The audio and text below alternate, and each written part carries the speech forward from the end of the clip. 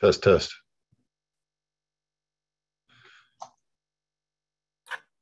I can hear you, Andy. Yep. Thanks. I was just wondering if anything else could. Sound good.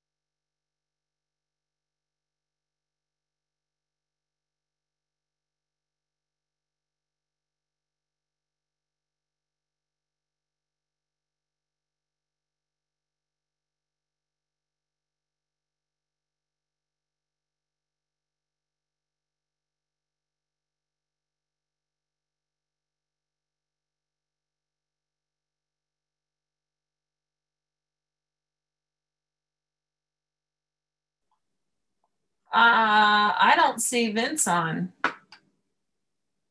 Vince, I guess I'll start because we're 5 minutes late, and I'm sure Vince will pop on when he can.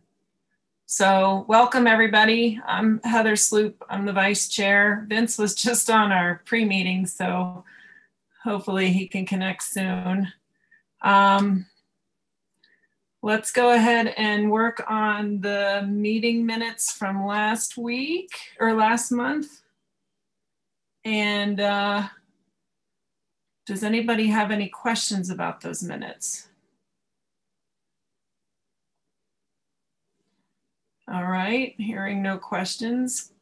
Can I get, does anybody?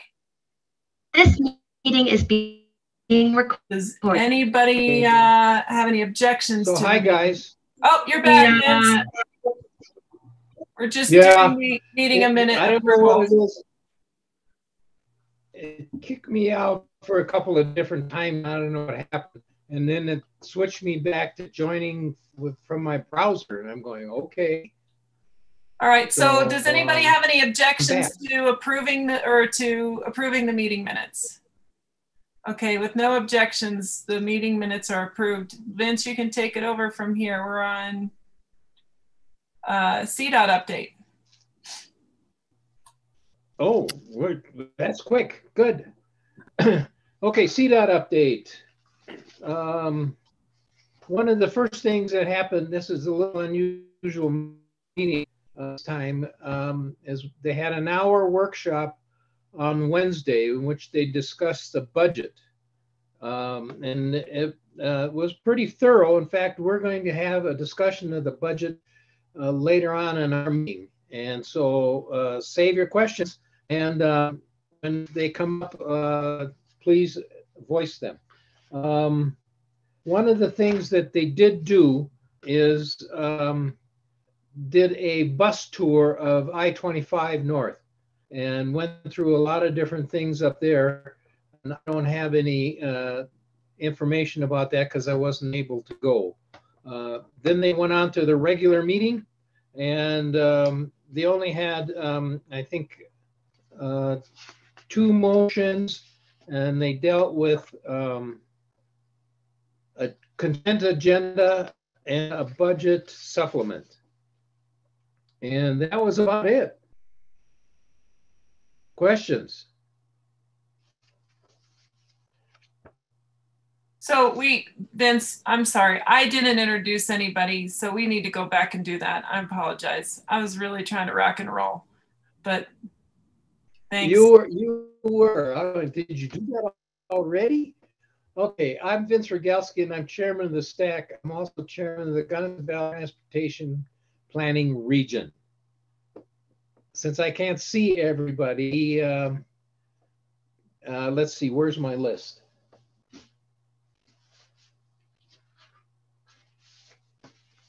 Okay. Dr. Cog. Good morning, Nicholas Williams, Dr. Cog Region. Ron Papsdorf, Dr. Cog staff.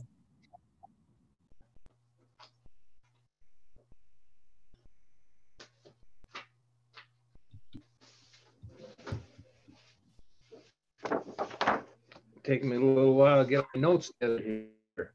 The Central Front Range. Dick Elsner, Central Front Range. Dwayne McFall, Central Front Range Chairman. Okay, Eastern TPR. Chris Richardson, Eastern TBR.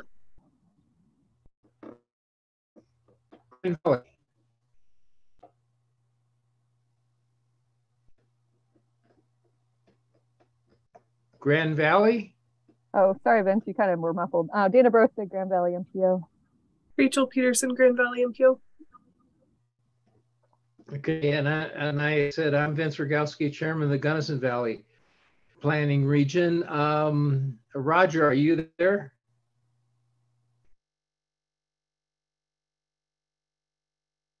Okay, moving on. Intermountain. Hi, I'm Terry Parch. I'm the city engineer for City of Glenwood Springs and also the co-chair of the Intermountain Transportation Planning Region. Okay, my understanding too is he has resigned. Yes, yes, our last chair resigned. So we have a new chair and a new co-chair. Okay, great. Welcome. Thank you. North Front Range, excuse me, North Front Range. Kristen Stevens, North Front Range MPO. I think Becky Carrasco's here too. Yes, and Suzette as well. Yeah. Oh, Yep. and Good morning. Morning. Northwest. Hi, Heather Sloop, Northwest TPR. Pikes Peak. Morning, Vince. Morning, everybody. John Lusados, Pikes Peak Area Council of Governments staff.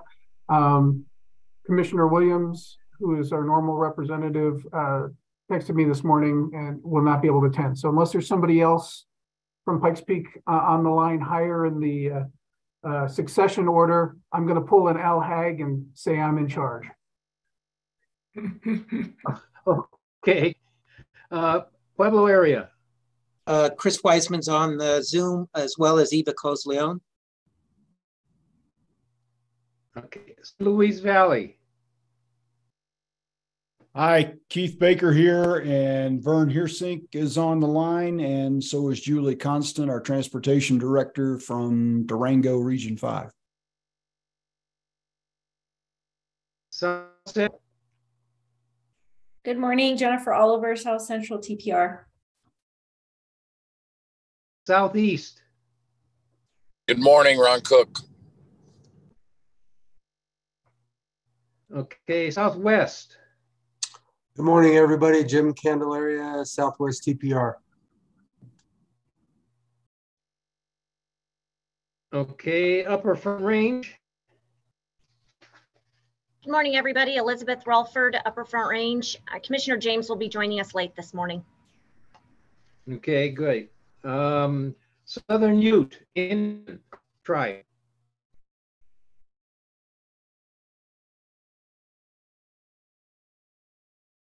Ute Mountain Indian Tribe. John Cater.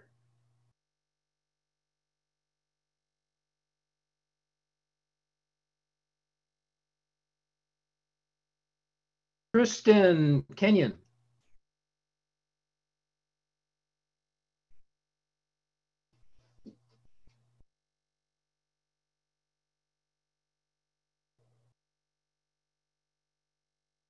Okay. Any next?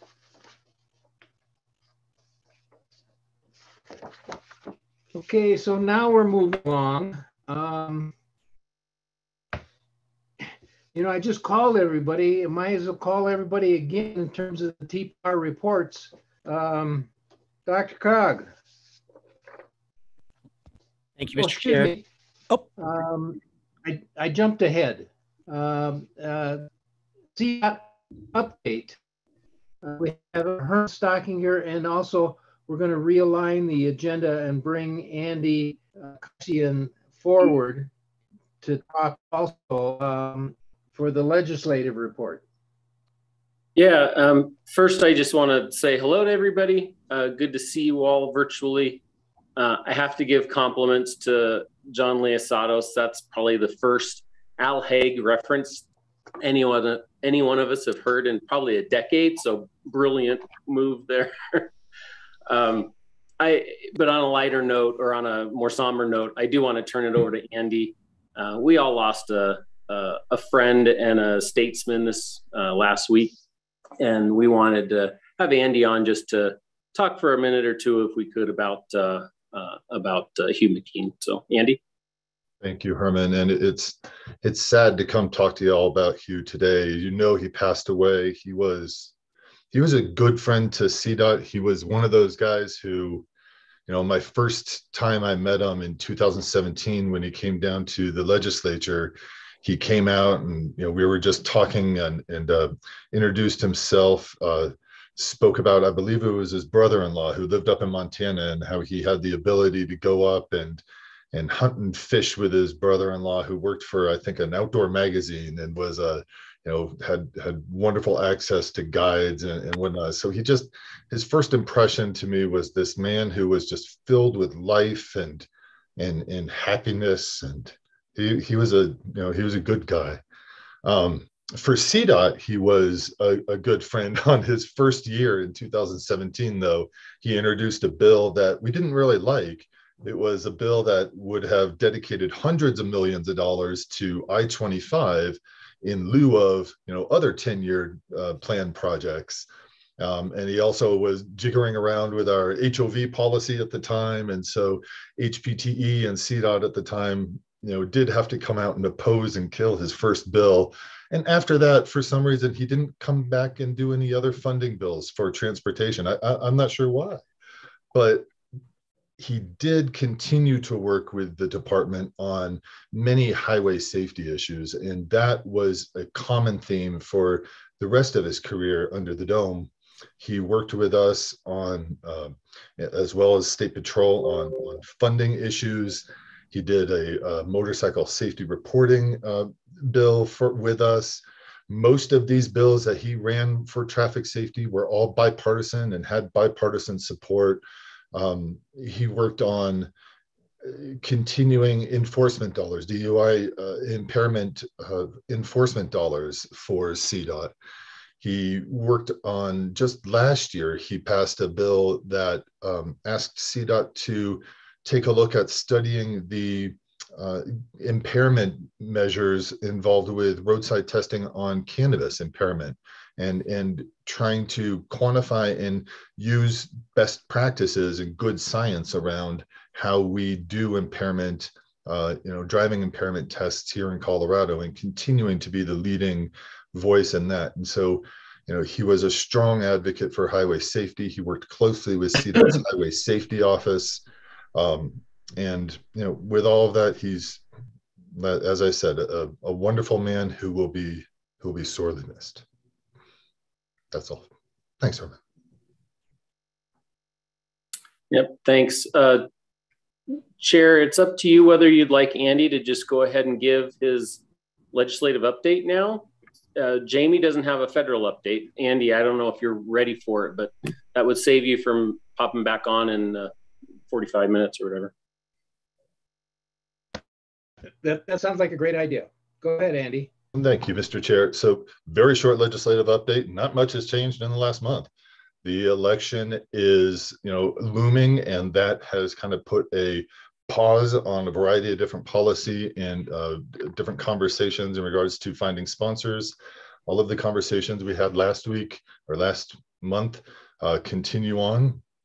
We will be, moving forward with some of the bills that we discussed before. The CDOT agenda as of now continues to be taking a look at those EV charging opportunities along the public right-of-ways, voting membership or voting for transit membership in the rural TPRs, and also working on some efficiencies for funding along our bridge and tunnel enterprise, as well as some unsolicited proposal policy for laying down fiber in a CDOT right-of-way. We're also having conversations around the chain law and what we can do to possibly increase some fines for out-of-state motor or out-of-state commercial CMVs for chain law violations, and to see how we can take a look at chain law this year. So those are some of the CDOT conversations. There's going to be other, obviously, conversations with CDOT involved with highway safety, some of what we talked about before with impairment dollars. But overall, this year doesn't seem to be like it's going to be a big year for transportation, where a major policy initiative will be coming with the focus around transportation. So that's it for the legislative update, but just a personal update. Some of you may know that this is probably my last STAC, no, not probably, it is my last STAC meeting. And I'll be moving on for a new opportunity and leaving CDOT to become the new general manager for the new Front Range Passenger Rail District here along the Front Range. So my last day will be next week. And I just want to say, I remember coming and speaking to the STAC for the first time after working at CCI and seeing a lot of the local government folks that I had worked with there, and speaking to you all at the old office building over on Colorado Boulevard for the first time. So, it comes full circle now, and it's been a pleasure and an honor to work with all of you, and I'm grateful. Thank you. Thank you. We'll miss you very much, Andy. Thank you, Mr. Chair. And Vince, just to close out this segment, I'll say I'm going to miss Andy too. He's been fantastic. I think he's our longest serving liaison in about 25 years. So that leaves a bit of a hole for us. And if any of you know of anyone, we've already posted the position and it's open until we get it filled. So direct the announcement. I'll maybe put it in the chat. And if you all can think of anybody that'd be good, please send it around. Thanks. All right, thanks, Andy. Is John Cater here? Hey, Vince, this is Bill Haas. Can you hear me? Bill? Yeah, Yes. John is actually, he's on travel this week. He's actually down in Region 5. He attended the Tribal Summit meeting, I believe, yesterday down in Durango. So I've just got one thing I wanted to bring up. And I think we have the executive or the director of the Colorado LTAP Center on the call today, Heather Carlson, but wanted to just give a brief kind of summary of the Colorado LTAP Center or local technical assistance program. And so the Colorado LTAP Center has been around, all these LTAP centers have been around for a number of years. I think we just reached the 40th anniversary. And this is a program that FHWA and CDOT has supported financially over the years. and we continue to do so. And the LTAP Center is really critical to helping local agencies with training, as well as technical assistance and lending out equipment and, just dissemination of information through newsletter and other opportunities. So wanted to at least make everybody aware of the LTAP Center and all the things that it can offer, and it continues to grow and look into new opportunities, primarily looking at a new approach to offering technical assistance. And hopefully Heather will be able to come to a future STAC meeting and maybe give a little presentation for everyone.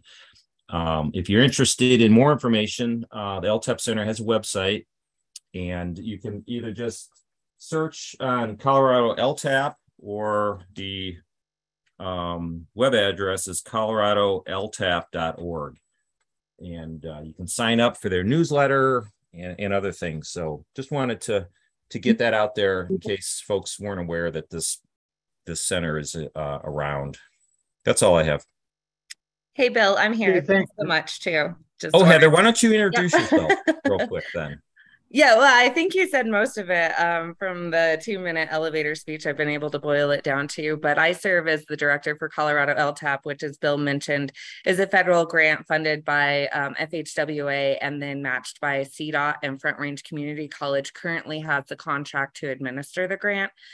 And we focus on bringing training, innovation, best practices, information, and new technologies to all of Colorado's local agencies with regards to public works, road and bridge and streets topics. So just a little insight, this year we'll have over 70 days of training with over 1,000 different participants in our trainings. We do everything from entry level all the way up through management courses. And then we also have an equipment loan program that we loan out so that agencies don't have to spend their money to buy certain equipment. And then also really focus on, and as Bill mentioned, going into innovation, technical assistance, and that sort of thing is where we're focused on going forward. So I put the website in the chat, but I will step out of the agenda and let you guys carry on. Thanks so much for having me. Thank you. Okay, any questions? Now we're moving on to the TPR representative reports. Dr.Cog.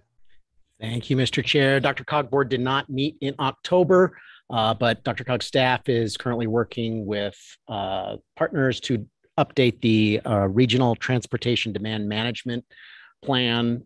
This is the opportunity, of course, to set our TDM strategies in the context of a lot of bus rapid transit development that's happening in the region, as well as some new state requirements for TDM for new and reconfigured interchanges. Dr.Cog also is updating its Regional Transportation Operations and Technology Plan, which identifies opportunities and strategies for coordinated and effective management of the region's transportation operation system. That's it for me. Happy to answer any questions. Okay, Central Front Range. Thank you, Mr. Chair. This is Dick Elsner. Dwayne's on the call too, so if he wants to add anything after I'm done, I hope he does. We had our STEP meeting, or our meeting a couple of weeks ago. We approved some additions to the STEP. We had some additional money, so that was encouraging. As far as the work going on now, if it's not done, it's going to be really slow. It's getting cold. The chain up station is getting closer. Every week I drive past it, so we're going to have a chain up station on the north side of Kenosha, and hopefully it will be used by a lot of trucks that seem to have trouble with Kenosha. I was encouraged to hear that we're trying to figure out how to increase fines on truckers that don't chain up when they go, because on 285, as you know, Vince, being narrow, one truck can shut everything down totally and completely.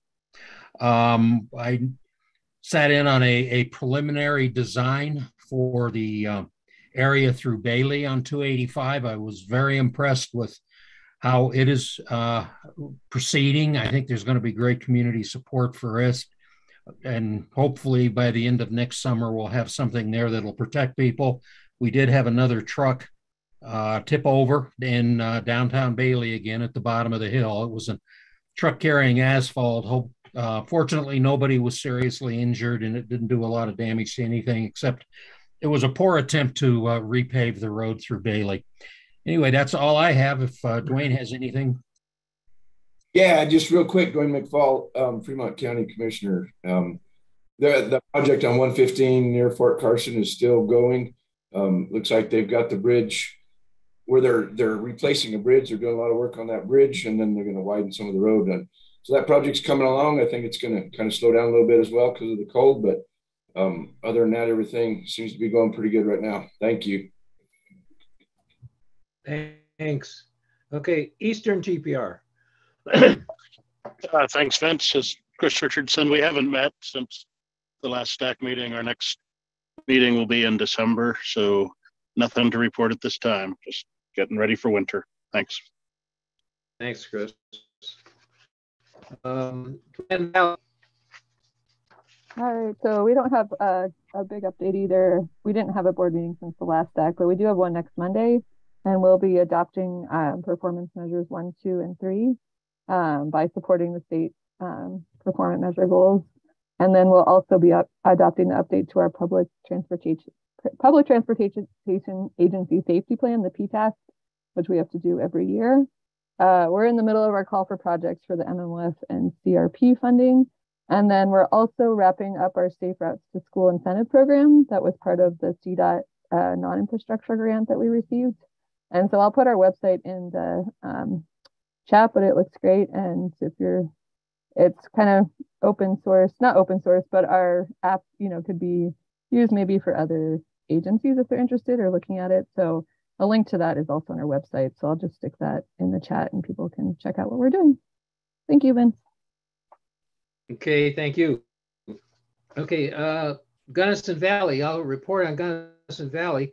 We did not also have a TPR meeting last month, and so we haven't scheduled another one, but it'll probably be in January sometime. Everybody's wrapping up their construction and trying to keep everything going. Snow, well, there's a little snow this morning, couldn't be much more than half an inch, and it's quit now, and it's 33 degrees here.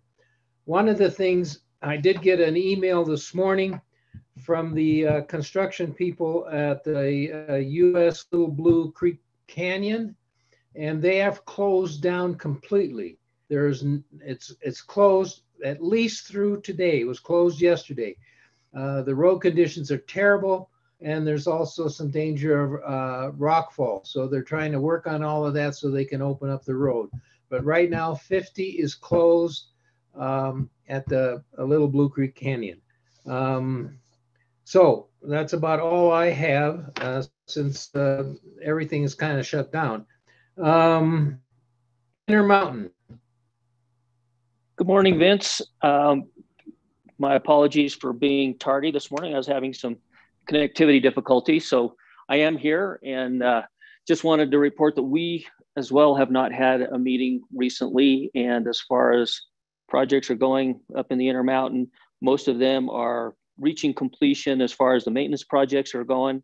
And as you indicated for Gunnison Valley, the big capital projects are heading into the mothball stage for the winter. There are still some challenging traveling situations right outside of in between Frisco and Silverthorne, where the road is narrowed to accommodate construction of the Ox Lane. And then as you go further west, a lot of guardrail projects have been finished or are in completion. Work continues on Glenwood Canyon to mitigate the existing challenges associated with rockfall. And so that will continue. And I'm not sure exactly what the status of work through the winter is on that one, but I know that they've been actively working over there. And then as you head further west, we continue to get information and projects and plans together to finalize some of the work on the interchanges in Silt and Newcastle. And that is about all I've got at this point. And so I will defer to our next meeting. Thanks, Vince. So Bentley, are you here or not here? I am. What? Well, are you the STAC rep or not? Yes. There's something going around says that you have left. Well, if I got voted out, then I've left, but I was unaware of that. Bentley, this is Terry with the City of Glenwood Springs. The IMTPR did meet, I think it was last week, and they said that you had left your position and that we needed to have a new chair. I am sorry, if that's not the case, but they did vote in Brian Pettit as the new chair, and I am the co-chair. If there's been a huge misunderstanding, we should work on that with Ben and correct it if it needs to be corrected.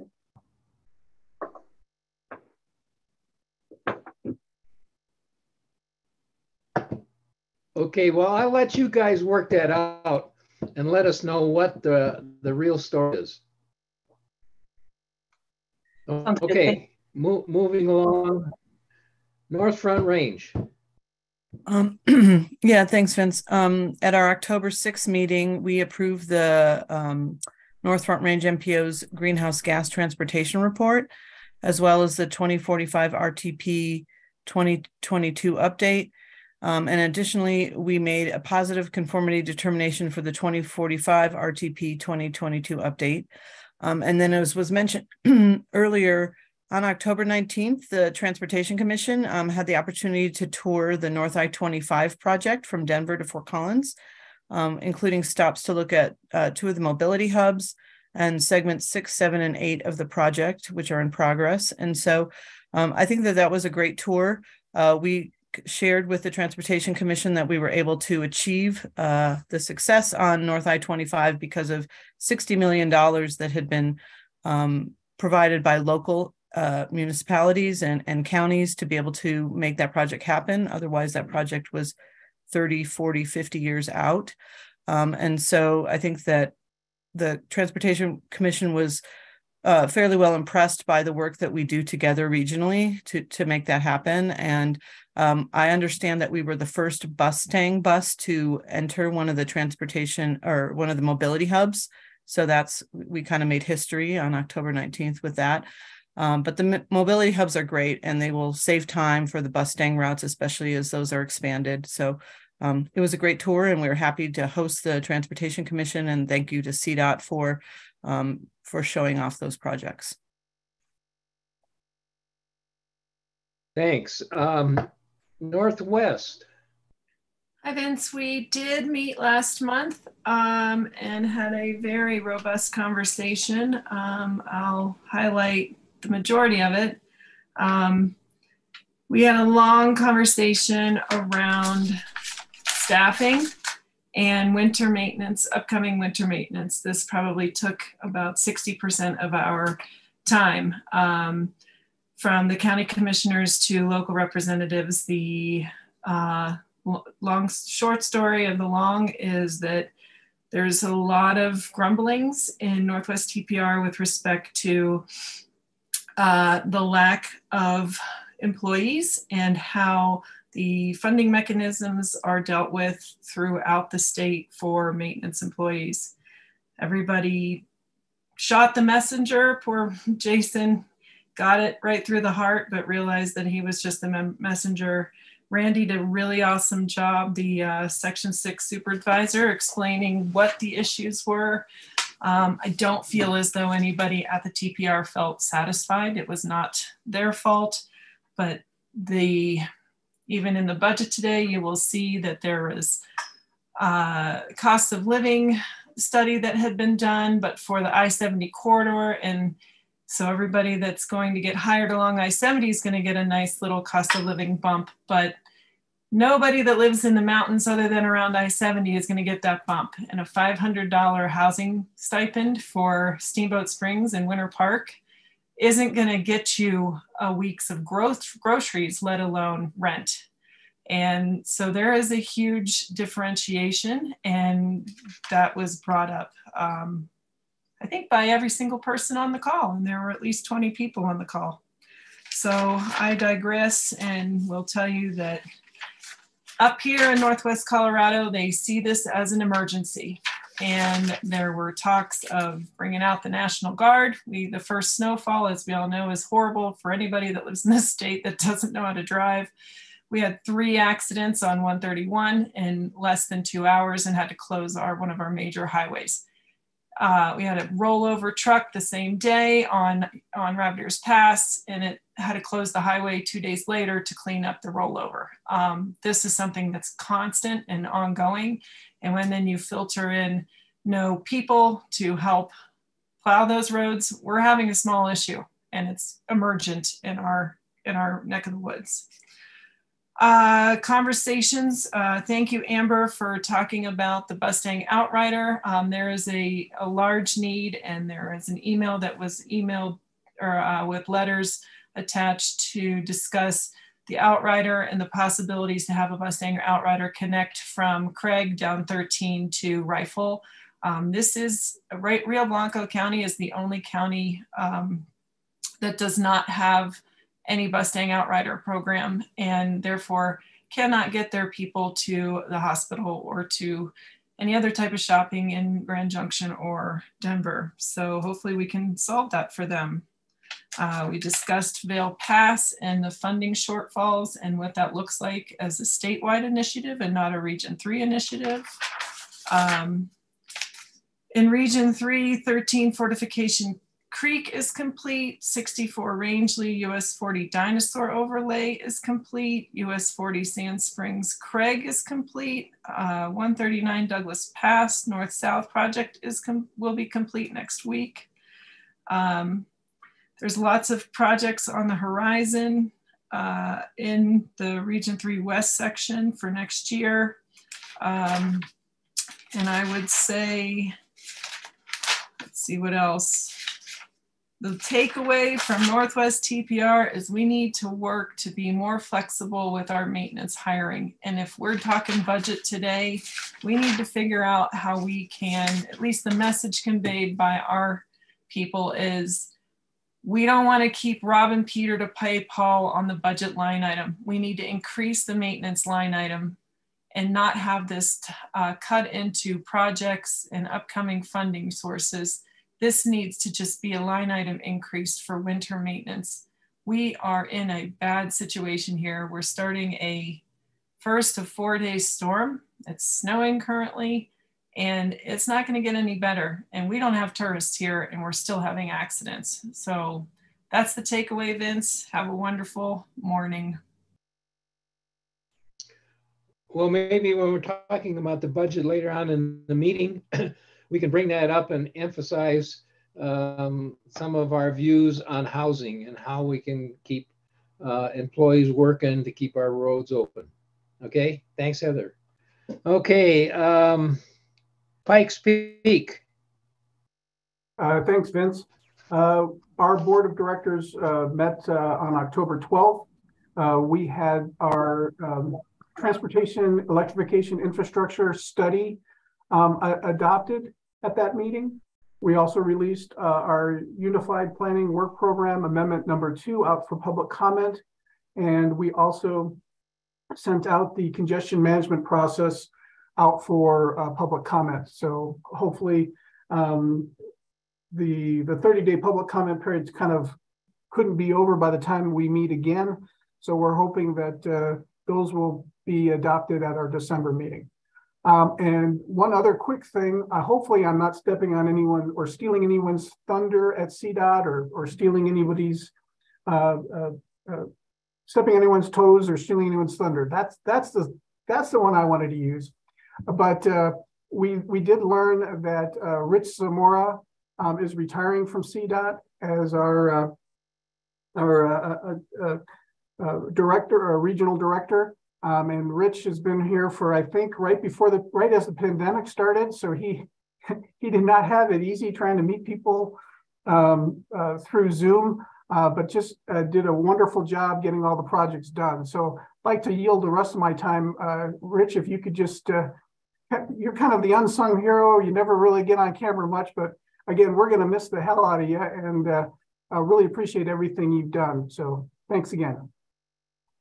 Yeah, thank you, John. I really appreciate, the opportunity to work with everybody and all of our planning partners. That relationship is really important and trying to move things forward. So, it's kind of bittersweet for me, but, thank you for all the cooperation from everybody. I really appreciate it. Hey, thanks, Rich. Okay, where was it? El Pueblo. Well, we'd like to wish Richard great retirement. We are going to miss him as well.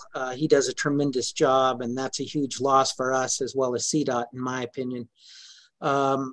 We are working on a project here in Pueblo County. We are doing 1.75 miles of recycled plastic asphalting, working with a local company. Beltramo and Sons is the paving contractor, but a company that moved to Pueblo within the last year and a half, Ecological Materials Corporation. And they are recycling plastics and a lot of the small plastic sacks and using them to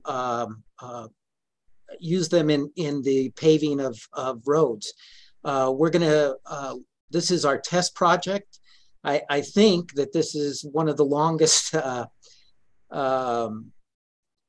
recycled material pavings that's been done.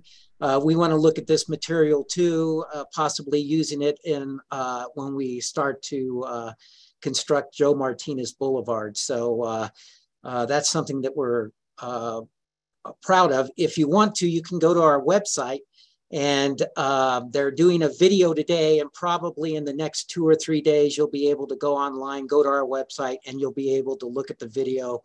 And it will give you some information on how all that's being done. And I think that in the next week or so, Purcell Boulevard will, the overpass will be completed. And we're really looking forward to that, removing some of the congestion there. So that's all I have. Thank you. Let's see, San Luis Valley. Keith. Hello, good morning. Yeah, Cottonwood Pass is closed for the season now, and which is just in time because we're getting our first really measurable snow here today, at least up here in the north end of Chaffee. I'm not sure about Salida. I haven't heard much from down there yet. The chain up station improvements have been completed, and things are being buttoned up for the winter. We are shifting, of course, this weekend back to standard time from daylight savings time, and CDOT and the Colorado State Patrol put out social bulletins yesterday reminding people that the animals are going to continue their pattern of behavior with sunup and sundown and darkness and what have you. But our driving patterns are going to change. So we need to be alert because we're going to be driving when the animals are moving about more frequently, especially at nighttime and the end of the day. And then Andy, I think you're still on. Don't forget the Tennessee Pass line and the Front Range rail. Can't do anything to sever the Tennessee Pass line access forevermore. We are still interested in having some sort of commuter rail and light passenger service on that rail someday, not tomorrow, but someday we'll want it, and probably even sooner we'll need it. So that's everything. Thank you. Okay, Keith, when you talk about Cottonwood Pass, you're talking of between Buena Vista and Taylor Park, right? Correct. Because there's a number of Cottonwood Passes in this state. Right. So almost as many as there are Ute passes. That's right. Yeah. So so the one up there in Eagle, I guess it is, the one that's going to be the bypass. always gets people stirred up around here when they hear that, oh, Cottonwood Pass is going to be improved and everything. I said, well, wait, we just did that. And it's like, well, no, that's the other one. One of the other ones. Right. Yeah. Right. Thank you. Okay. South Central.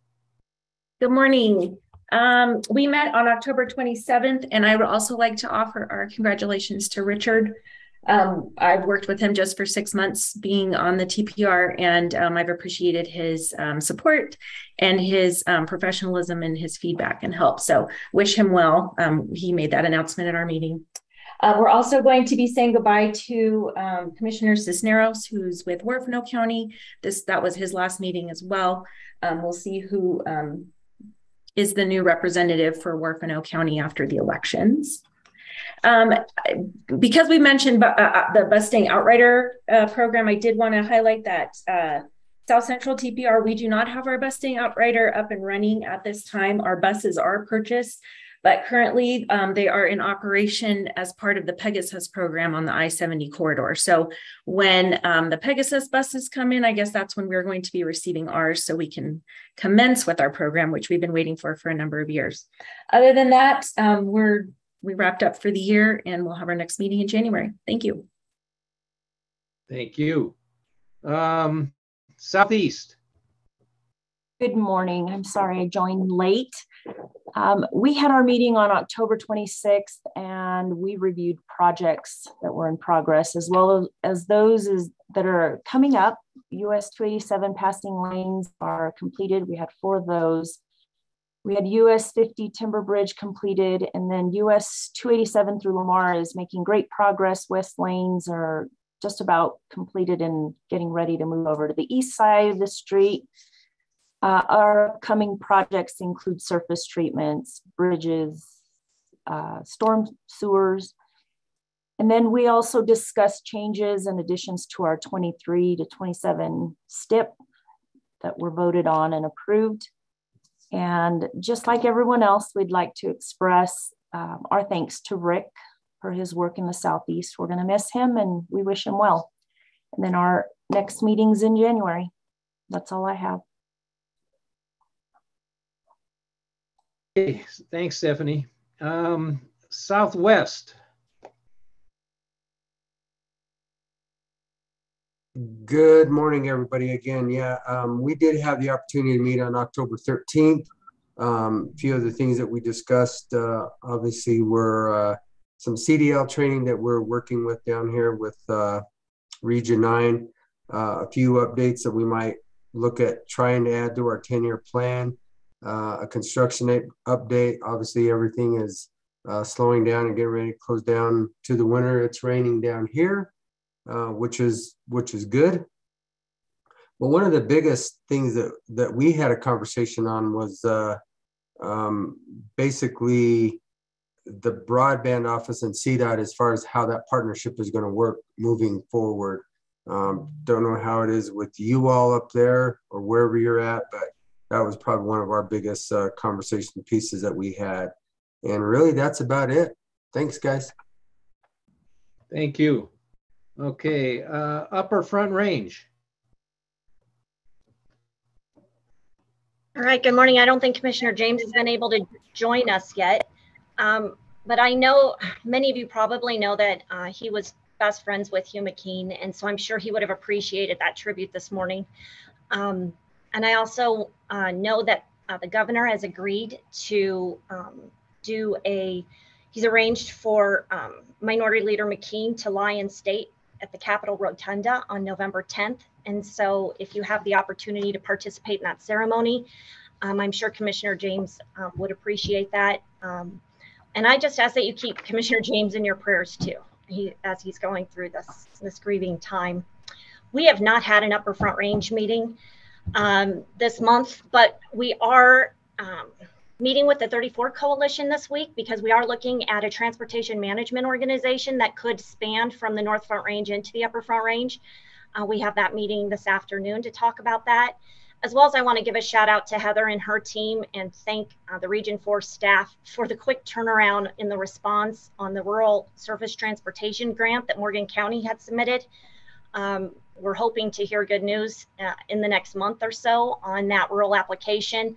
Morgan County applied for approximately $35 million for improvements on what we call phase 4 of I-76. And we think that them reaching out to Morgan County was a good sign, hopefully, for following up. And so we had a quick turnaround on getting responses back to them. So I just want to thank Region 4 for the help on that. Our next meeting is December 1st. Which I think is also our next STAC meeting. So we won't be able to give you even an update for that one since our meetings afterwards. But we are anticipating, as many of you know, the ozone non-attainment boundary incorporates all of Weld County now. And so we are looking at putting our transportation conformity memorandum of understanding on that agenda for adoption. And I just want to thank the other agencies for getting it all executed. We're kind of the last one on the list to get it complete. So we'll have that done. And of course, I know Commissioner James would also want to give a shout out and thank everybody for the CDOT tour with the Transportation Commission on that, because I know that he, if you saw the presentation last night too with CDOT and the pictures and stuff, it's really great. And so we just want to thank everybody for their help in coordinating that. So thank you. That's all I have. Thank you. Southern Ute.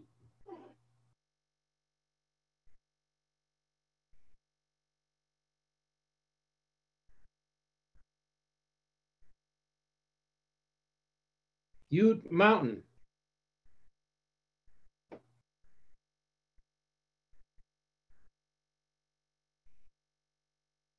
John Cater.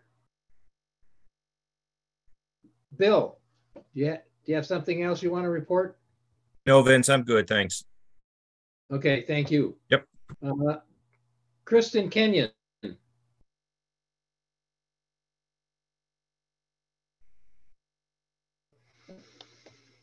Okay.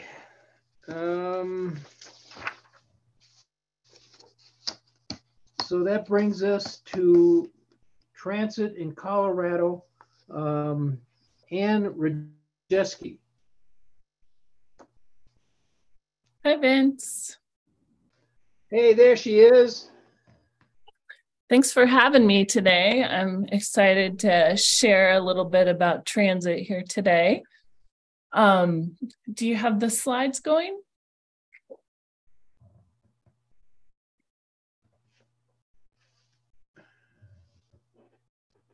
We, as the slides get up, I'll let you know, CASTA is we're a transit association. We have about 55 transit agency members from around the state, ranging from RTD, our largest member.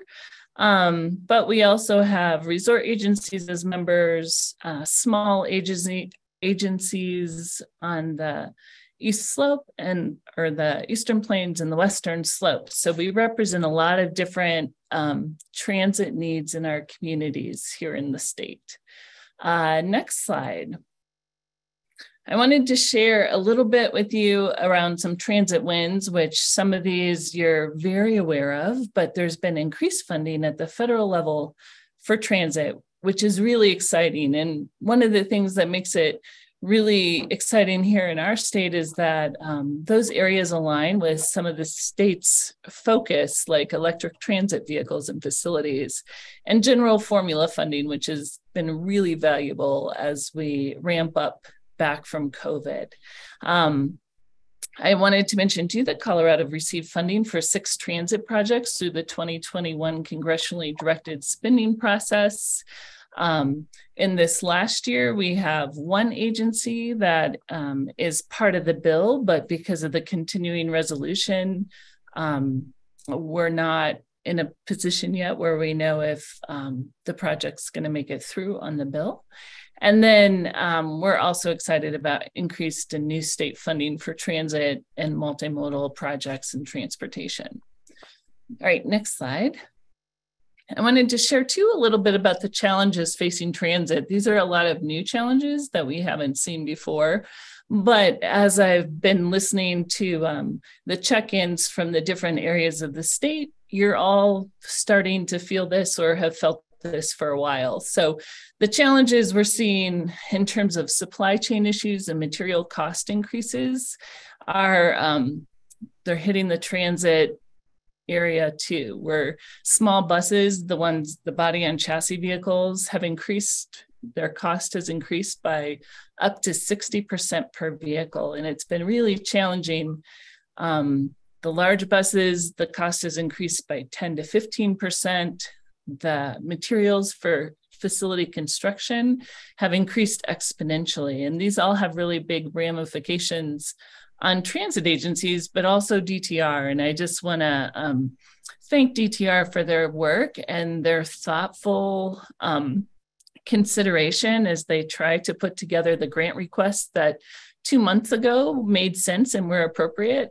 And then they find out, when they're trying to get ready to award, that the buses cost so much more than expected, and trying to scramble and see how we can make these vehicle grants whole. And so it's been a really big challenge for DTR, and I'm just really thankful for their efforts to make this all work, because it's a much bigger problem than Colorado, obviously. And so, they're doing what they can, but the reality is we have, along with the cost increases, we're also seeing that buses are being delivered later. Canceled orders have been canceled, not so much in Colorado, but in some other states I've heard about bus manufacturers just reaching out and saying, well, we're just not going to be able to fill that order, which puts that agency kind of back at the end of the line to ask for, to purchase their new buses. And then one of the other concerning parts is the thought is, if buses aren't being delivered, you can already see we're flexing buses from here to there. Agencies are running into situations where their spares are all being used because all the vehicles are getting older and maybe beyond their useful life. They spend more time in the maintenance facility. That means they need more spares, but you can't get spares, and bus parts are hard to come by. So a lot of challenges that have impacts to transit agencies in the state. I did hear one sad situation in one of our agencies where they ended up running a minivan on one of their routes because all of their buses and all of their spares were either in use or in the maintenance facility. So it's serious business. And I know DTR is doing what they can do. CASTA, we're doing what we can do to connect folks who have extra vehicles to folks who need extra vehicles, and trying to figure out how to make all the pieces work. And then along with that, we also are seeing staffing challenges at all levels of our agencies. And you all know about staffing costs and how the cost for housing is increasing, cost for groceries, and people just need more money in order to be able to live. And that's particularly challenging in resort communities in Colorado, but also starting to be challenging in other places as well. One of the things many of our agencies are looking at is an affordable workforce housing, and trying to figure out if there's ways, if we're building a facility already, or if we have some match funding, whether there's funding opportunities for providing that sort of workforce housing. All right, next slide. I just wanted to give a brief overview of how things look post-COVID. And you may have seen bits and pieces of this, but what we've seen in terms of urban agencies is that they are continuing to experience reduced ridership. And some of that is due to hybrid work schedules. If the park and ride I go to here in Denver, on Mondays, there's not as many cars as there are on Tuesdays, Wednesdays, and Thursdays. And then Friday again, it's a slow day for the park and ride. And so I think there's a good number of folks that continue to have some sort of hybrid situation. Resort agencies, some of these folks experienced higher ridership during COVID than ever before because people were feeling safe to participate in outdoor recreation. Also, more people are living in second homes, and that has impacts on that community and who's riding the vehicles and the service industry in that community. And obviously, service industry workers are not the sort of workers that can have a hybrid schedule. They need to be at their job and they need to be there on time, and they need a ride home. So that's an interesting situation in resort areas where they're seeing increased ridership. Rural agencies have a couple different experiences in our state. Some are back to where they were pre-COVID. Many are above where they were pre-COVID. Others are seeing lower ridership. So there's a pretty big spread in terms of our rural areas in our state. All right, next slide.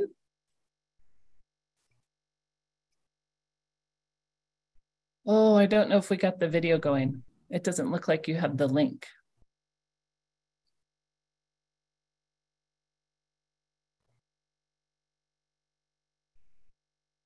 Is it working?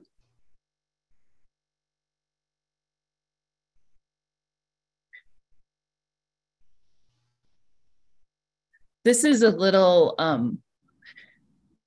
video that we put together for rural agencies in the state and agencies other than RTD to use for their Facebook marketing. And if you'll notice, the little city or townscape behind there was tailored to each community. And so, like, this is La Junta, Colorado's community, and you'll notice it doesn't have mountains. It has a smaller vehicle, this sort of vehicle they drive.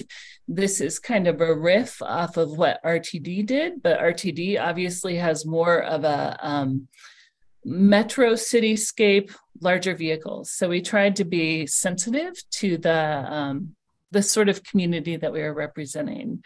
I wanted to share a little bit about the Zero Fare August program and how things shook out after the fact here. We had 14 agencies participating, plus one agency that self-funded. 17 agencies are already fare-free year-round, so that gave us more than 30 agencies that were fare-free during the month of August. A number of agencies that we were hoping would participate were not able to. Part of the problem was that the funding became available very, very soon, or right before August. So essentially we got funding in July. We went through the administration application process in as early as we could in July, but it didn't give us a lot of time to figure out knotty issues with agencies that were having challenges. Agencies were not able to participate because some just didn't have enough bus drivers. RAFTA, for instance, was already in a position where they had standing room only on their vehicles, and they were concerned if they went fare free, they would get a lot more folks wanting to ride, and they did not have the backup drivers to be able to provide the level of service that would be necessary. And also for some of those larger agencies, not having staff in all the different roles made it really hard to do the logistics of it. And then also, like I said before, not enough time to put the overflow measures into place. So some agencies were able to do with like their accessible ADA program, they were able to put an overflow measure in case there was increased ridership. And those sorts of rides really depend on a good number of vehicles and drivers. So those were the challenges folks faced this year. All right, next slide. This is an interesting slide that we just put together. It shows you the percent change between July and August, and then August and September. And you'll see that the blue lines are all above, they all felt some sort of increase, the agencies that participated. You can see some agencies had pretty shockingly high increases in their ridership, and this is a program that really made a difference. And we hear anecdotally that for many of those agencies, especially smaller ones where they know their riders well, that there were new folks on the bus trying it out, which is just perfect and just what we all wanted to see. And then you can see from August to September, some agencies continued to go up, but most saw a little bit of a loss in ridership. from the August numbers. All right, next slide. This is an interesting slide that you can look at later at your leisure, but it just tells you the grant amount and the reimbursement amount. What I think it highlights is the fact that some agencies didn't know what sort of increase they would really see, and so went above and beyond in terms of the numbers of riders. And because we had a number of agencies that weren't able to participate this year, we were able to fulfill their request, even if it went above and beyond what their grant request was originally. All right, next slide. We did a quick program debrief. The little photo there on the left-hand side is from La Junta, Colorado. Their preschool and summer programs used their buses to take kids to the swimming pool or to the library for different programs. And so they did a little event around Zero Fare August to recognize their youngest riders in their system. And so they had a real cute day. They make all the kids raise their hands to make sure that their seatbelts are buckled. So it's real cute. So some good things about the program.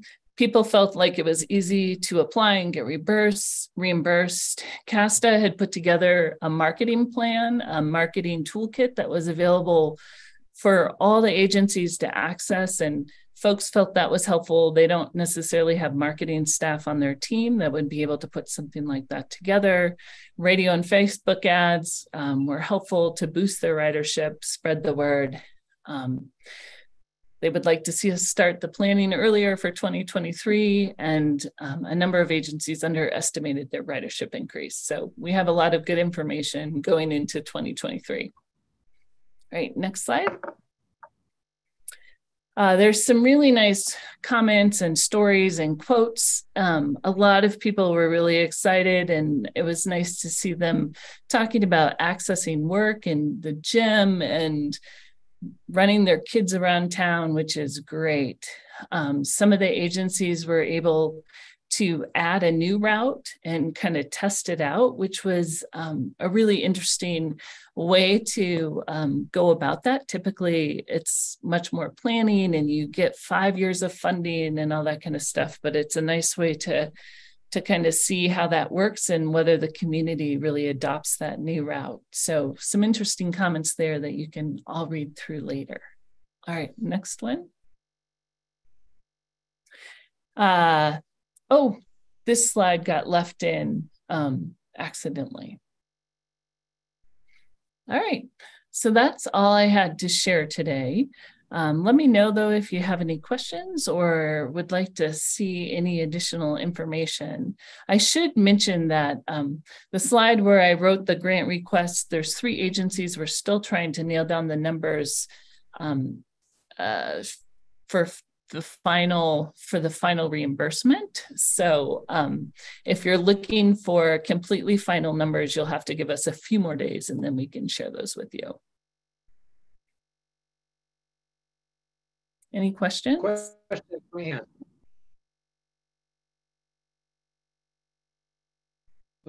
Okay, I have a question. Well, I think it seems like it was really largely successful. I think that, ridership went up in a lot of areas. And so do you think that this is something that will happen next year?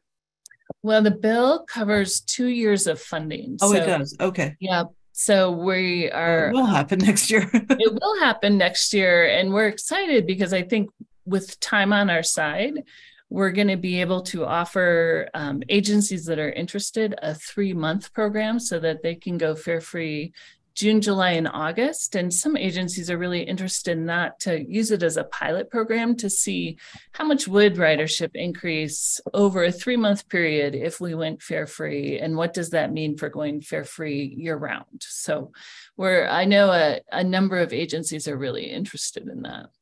And do you, because there were agencies that weren't able to participate this time around, do you feel like you can get them into the program for this coming year then? Yeah, I'm really hopeful. Okay. I've heard, we had our fall conference a few weeks ago, and I heard really hopeful things about people being able to hire drivers, which is really key to making this work. And the other piece is that, you know, with that ADA stuff and putting some backup plans into place, there just wasn't time for that when we, you know, because the money wasn't available until July 1, and the program started August 1, so it didn't give a lot of space for being creative and making things work. And then just, I'm sorry, one last question on the supply chain kind of issues. Is there any relief that can happen with is the federal government, you know, working on that?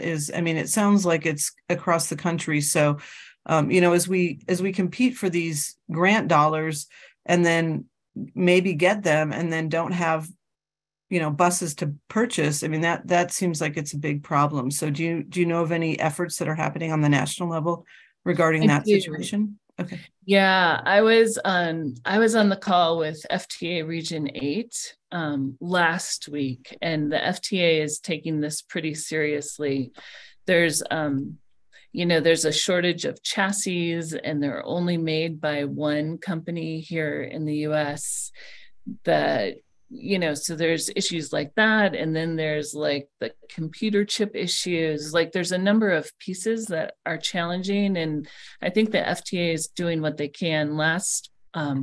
Last week, they also came out with a Buy America waiver for certain types of vehicles in order to see if we can go beyond our typical purchasing solutions and find some that may not fit the Buy America during this time. And so I think the FTA is on the job and trying to figure out solutions too. Thank you. Mm-hmm. Okay, Dana. Yeah, so we are one of the agencies that did not participate, as you know, and largely because of the paratransit increase we were worried about. And so I was wondering if you guys kept track of like the increase in paratransit ridership versus fixed route ridership, just to kind of give us an idea, like if we were to go to fare free, maybe some percent increases that we would have to plan for, because that's always our fear as we go fare free, is just that ADA implication to be able to serve those riders as well. Yeah, and we do have some good information that we can share. We're still kind of collecting all the fine-tuning the information we're sharing about, or we're collecting about ridership. But I think we have some really good information from Mountain Metro that might relate to you. And I think we could get the same sort of information from Greeley Evans Transit and Pueblo to see the impacts they felt. But that's one of the pieces that I think when we go into 2023, we'll have a much better idea. And we're talking about having a calculator on the application that just says, you know, what percentage you should at least be thinking this percent, because that's, you know, kind of the median percentage increase, because that was the piece that I think was hardest to know what it was going to look like around the state. And sure enough, it was challenging. Yeah. All right. Thank you. Mm-hmm. Keith. Hi, thank you. Good presentation there. Have a few questions. One, there were 4 slides that I didn't have or in my packet that was emailed out, and I was hoping you can make those available because we have some real transit zealots in the San Luis Valley TPR. And you're probably aware that the Chaffee Shuttle provides some of the transit services in the northern San Luis Valley. And so we're always looking for additional resources. But the 4 that I'm looking for, the ridership survey, the grant requests and reimbursement amounts, the 2022 program debrief, and comments, stories, and quotes. And if you could send a link direct to that video, that the embedded video that didn't run, if you've got it on a YouTube channel or somewhere else, that would be very helpful. Yeah, I can share all that with you. I'm sorry those slides came late. We have just been collecting the last of that information this last week. So we thought it would be better to share it than get it to you early and not share it. Sure thing. Yeah, it happens. Thank you. Okay. Mm-hmm. Scott. Thank you, Mr. Chair. Please forgive my tardiness today. In fact, I just joined partway through Ann's presentation. And it's ironic that as you were wrapping up, I received this news flash on my phone from the Wall Street Journal. Breaking news, Lyft is cutting hundreds of jobs, or 13% of staff. People familiar with the matter say it's the company's second round of layoffs at the company in recent months. So in the private sector, we're cutting 13% of a transit style job. Who pays for ride free? Well, the funding that came, the funding came from Senate Bill 180, Senate Bill 22-180. The people, the taxpayers, pay for ride free. Can you help me in understanding what happens when the Senate bill money runs out? Well, this program was slated to be a 2-year program. And so we had a certain amount allotted for 2022 and a certain amount allotted for 2023. And so I think what we're trying to be careful in our messaging is making sure people understand this isn't, and it's similar to how we did, this is just August. It's not fare free for the year. It's just this kind of promotional situation for August. And sure, the couple of questions before me were asking about your all the time fare free. And so that would be an interesting economic model. Yeah, interesting. I mean, that's part of why I put the slide in there about the reimbursement amount, because it's interesting. Transit is supported through federal funding and local funding.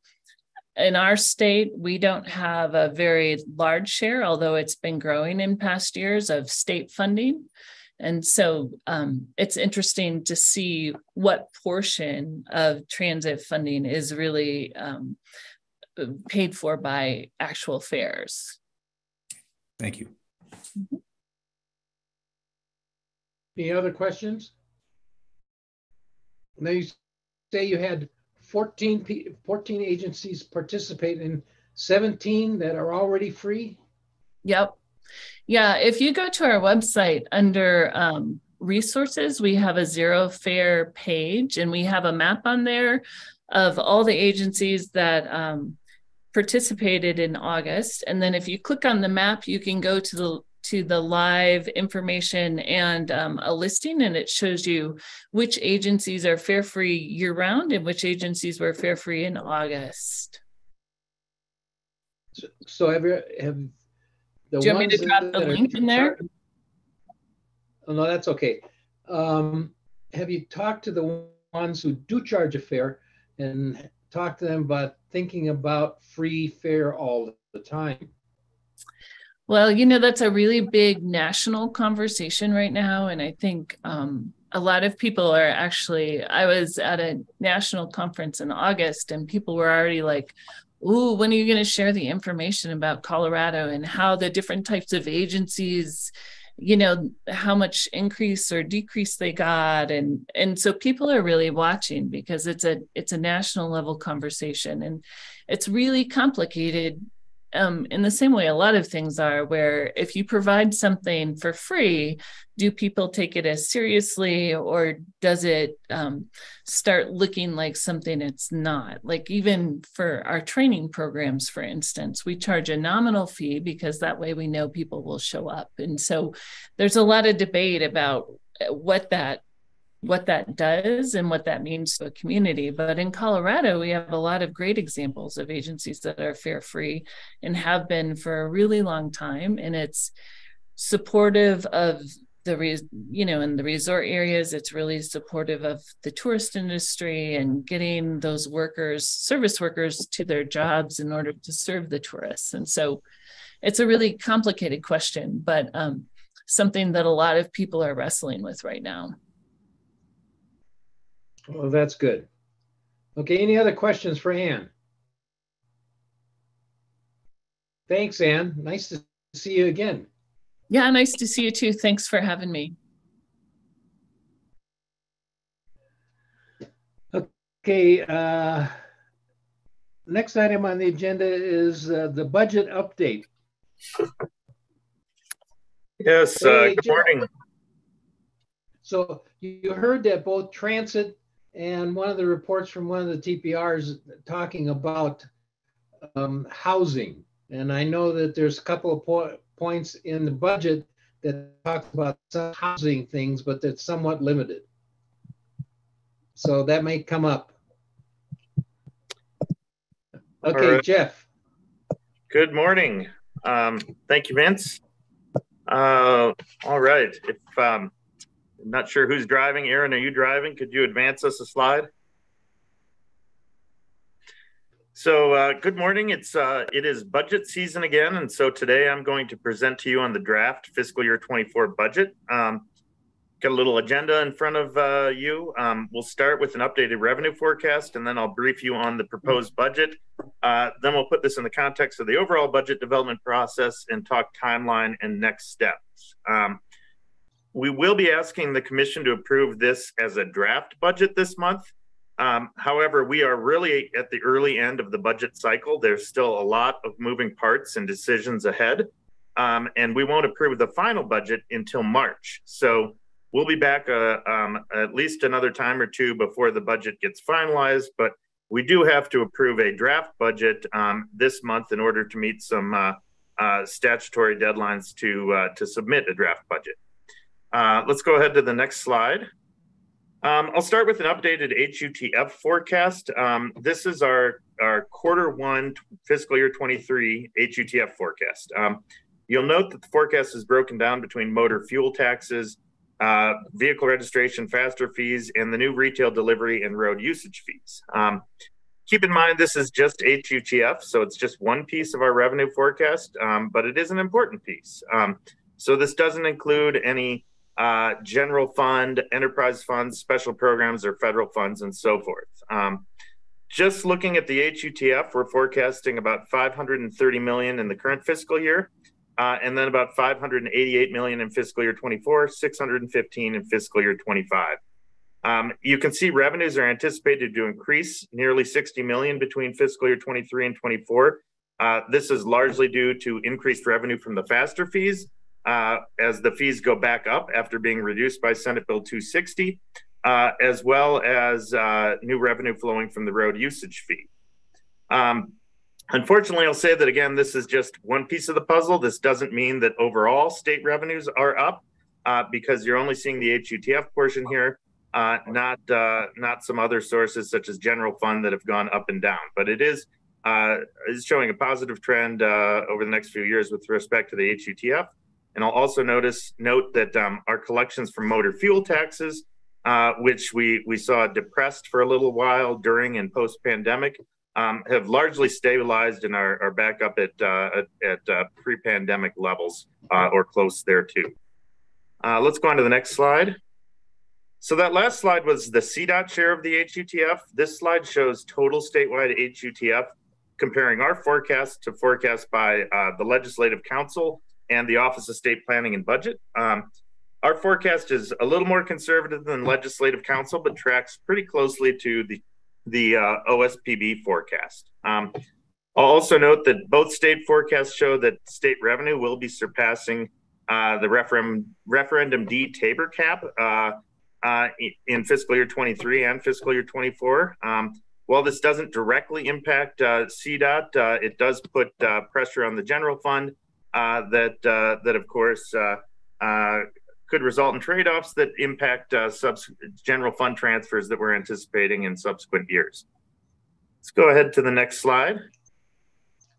So moving on to the budget. The budget is the fiscal year 24 budget is built in part on that current HUTF forecast, as well as forecasts for other revenues. This gives you just a little bit of an overview of what makes up our budget. You can access our complete budget document at the link here. I think that link is also in your packet. Also note that while our budget discussions with the TC focus heavily on the revenue allocation plan, or what we refer to as our one-sheet budget, the complete budget is a much larger document that includes multiple additional elements, including a detailed summary of each revenue source, each CDOT program, and a number of additional appendices, including a spending plan, which really outlines what we anticipate actual expenditures will be during the course of the fiscal year based on revenue received during the fiscal year, as well as available cash balances. Let's go to the next slide. So in fiscal year 24, we are forecasting total revenue of approximately 1.835 million or 1.8 billion. About 826 million or 45% of that revenue is from federal programs. That's the orange on the left here. A little less than a third, about 32% is from the HUTF. That's the forecast we started with. About 8% is from the bridge and tunnel enterprise. That is that first gray bar that doesn't have a number on it. And then the remaining 15% is everything you see to the far right. That remaining 15% come from a variety of sources, including aeronautics revenue and revenue to the other CDOT enterprises. Let's go to the next slide. So this next slide shows how those dollars are allocated across our major program categories in the proposed fiscal year 24 budget. Starting with the blue, about 40% is allocated to our capital construction programs. About 25%, or a little over 450 million, is allocated to maintenance and operations.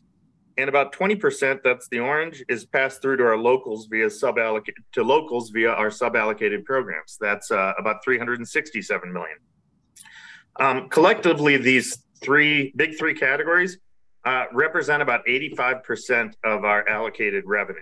Off to the right, you'll see the remaining 15% is composed of administration, debt service, contingency, multimodal services, and other programs such as our safety education program or our planning and research program. All right, let's go ahead one slide. So taking a closer look at our revenue allocation plan, and again, this is the document many of you know as the one-sheet budget. If you were here in person, I'd have a hard copy for you, but we're not here in person, so you will have to pull it up on the web using the link in your memo. Although we are currently balanced with allocations aligned with revenues forecasted, as I noted, there are still a number of changes that will occur throughout the rest of the budget cycle. I want to spend just a minute talking a little bit about how our budget comes together. First, flexible revenue, that's the revenue that we have optionality in terms of how we allocate. Flexible revenue is initially allocated based on prior year amounts. Later in the budget cycle, we then consider decision items, which could result in changes to those allocations, increasing or decreasing, for example, the amount of funds we might have allocated to a program like surface treatment or to maintenance, which I know there's a lot of interest in. I'll note that a large portion of our budget is composed of inflexible revenue sources. Those are state or federal programs that are required by law and which have dedicated revenue sources. Examples of this would be a number of our federal programs like HSIP and CMAQ, or state programs like Revitalizing Main Streets. For those programs, there's really no allocation decision to be made. The funds are simply allocated to those programs as required by law based on the anticipated or forecasted revenue associated with those programs. The other significant input to the budget is our asset management planning totals. These are developed a few years in advance so we can plan our program of projects and then are carried forward in the budget. Our asset management planning totals would be our planned or proposed amounts for our core asset management programs like surface treatment, bridge, geohazards, et cetera. We develop those in advance. Actually, DTD, the Division of Transportation Development, works with the budget office to develop those a few years in advance. And then when we get to the actual budget year, we start the budget with that as our starting point for our asset management programs. In total, our fiscal year 24 revenue allocation plan totals, again, about 1.835 billion. About 1.6 billion of that is CDOT, and about 238 million are the revenues within the 4 CDOT affiliated enterprises.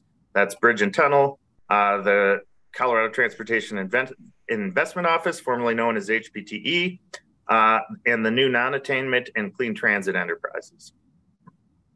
All right, let's go to the next slide, please. All right, so this next slide provides just a little more detail again on how the budget comes together. Again, much of our budget is inflexible and tied to dedicated revenue sources that are simply allocated as forecasted. Some programs are carried forward from prior year levels, but then can be modified during the budget process through a decision item. We also have internal CDOT budget processes to develop our internal agency operations and administration budget, which then is carried forward in this document. We established our debt service budget simply based on our debt service schedules. And again, our asset management budgets are developed or are based at least initially on our previously established planning budgets, but then can be modified later in the budget cycle. Let's go to the next slide. So with the next couple of slides, I have just a few highlights that I want to point out, kind of some of the more major or interesting things happening within the fiscal year 24 budget. First, and I made a reference to this earlier when we were talking about the forecast, there are a number of different moving pieces related to the reduction in faster fees. As I noted, Senate Bill 260 temporarily reduced the road safety surcharge fee, which is the fee that funds the faster safety program, for 2 years. Subsequently, House Bill 1351 essentially extended that reduction, and that created a shortfall for the faster safety program.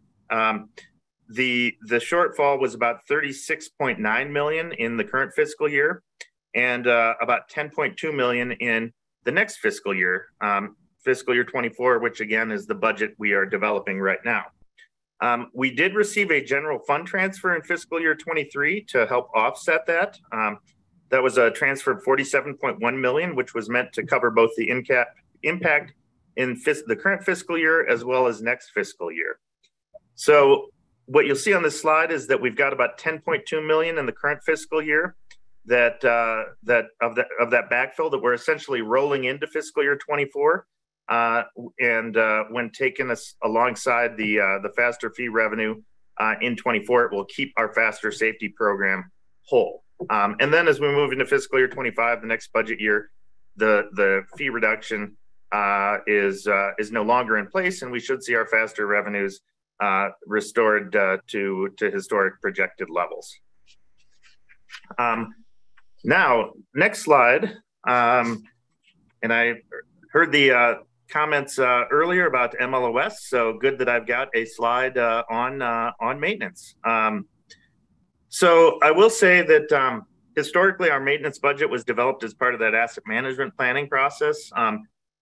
We are still looking to that asset management planning process for the maintenance budget, but we have been over the last several years endeavoring to make upward adjustments to that maintenance budget, in large part to keep up with escalating costs of labor, housing, et cetera. So this kind of shows you sort of how we've increased above our base. We started with an initial planning budget of about 269 for our maintenance levels of service program, which is the bulk of our on the ground maintenance activities. In this current fiscal year budget, we increased that by about $6 million above that approved planning amount to keep up with salary increases that we put in place for our TM1, our entry-level maintenance position, and to keep ahead of across-the-board salary increases that were improved for all state employees. These increases were intended to be ongoing, and so we're carrying that $6 million increase forward again this year. We've also added an additional $3 million to help fund some of the new programs we're putting in place related to housing, including our housing stipend program. So that brings us up to a planned budget of about 278 in MLOS for fiscal year 24, which I believe is the highest level of funding we have had to this point for our maintenance level of service program. I will also note that, as I indicated earlier, this is early in the budget cycle, so this is not yet final. As we move forward, as we get into January, February, a couple other moving parts start to settle in, we will have discussions about whether we need to and are able to increase that further. But I am happy that at this point in the cycle, we have been able to get that up again to a higher level than the prior fiscal year. Okay, I think I have just a couple more slides and then I'll wrap up. So as I noted, it's still early in the budget cycle and there's a lot more to come. So we'll be back early in the next calendar year with some of those updates. Among those items still ahead, I noted a few times decision items. We'll review decision items with the commission in February. That includes both administrative decision items, such as requests to increase funding for internal initiatives or increases for the operating budget of a particular division. But it also includes decision items related to core programs, such as a request to increase MLOS funding or our surface treatment budget, for example. We'll also see updates to common policy from the state. Those are sort of the elements of our budget that are handed down to us from the state, things like the cost of living increases for state employees or what we pay for services of the AG's office. We'll also look at our maintenance reserve and contingency allocations based on budget needs and current balances in those programs, which could lead us to allocate some of those funds out to other programs to maybe make increases elsewhere in the budget. Finally, we'll update our revenue forecast again in January, which could impact how much funds are or are not available for us to address decision items or other elements of the budget still in flux.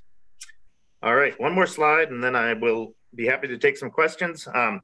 In terms of timeline, again, this month we'll ask for the TC's approval of the draft proposed budget so we can submit it to the Office of State Planning and Budget for a December deadline.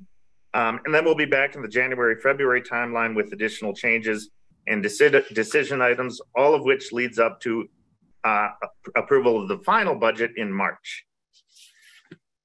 So I did see a question from John, and I'm happy to take that, and then happy to hear what other questions you might have. So John had asked about is there an easy place to see the total impact of Senate Bill 260? We do have good data available on the forecasted amount of revenue coming out of Senate Bill 260, and we have been tracking. Actually, DOR provides on a monthly basis sort of collections to date relative to those forecasts, and I'd be happy to share some of that with you, John. Yeah, thanks, Jeff. Because correct me if I'm wrong. Of the different enterprises, one runs through transportation, but one runs through CDPHC, and the other one runs through energy office, that kind of thing. So I just wanting to try to think that, but you've got something that you can send us. That would be great. Thank you. Yep, happy to do that. Okay, other question. Yep. Other questions and comments? Oh, I'm going to comment. So thank you. I read this extensively, sent this out to my TPR people, and I think, I understand that the TM1 levels are what they are, and it's kind of bound by the state. I think we have a two-phased issue and concern. The first is near term with this budget that you're proposing, in the sense that we need to figure out maintenance. This is health and safety emergency situation at this point for this coming year. And the fact that you're looking at maintenance reserve and contingency funds for other projects is not going to be tolerated. I did not say that, Heather. Okay. I mean, it says that it could be looked at for other projects. And I want to make sure that we're not looking at things for other projects when we aren't able to pay our people to live in these communities and maintain our roads this winter. And you're misinterpreting that. Okay. Well, then please define how that looks. So I'll address that piece specifically.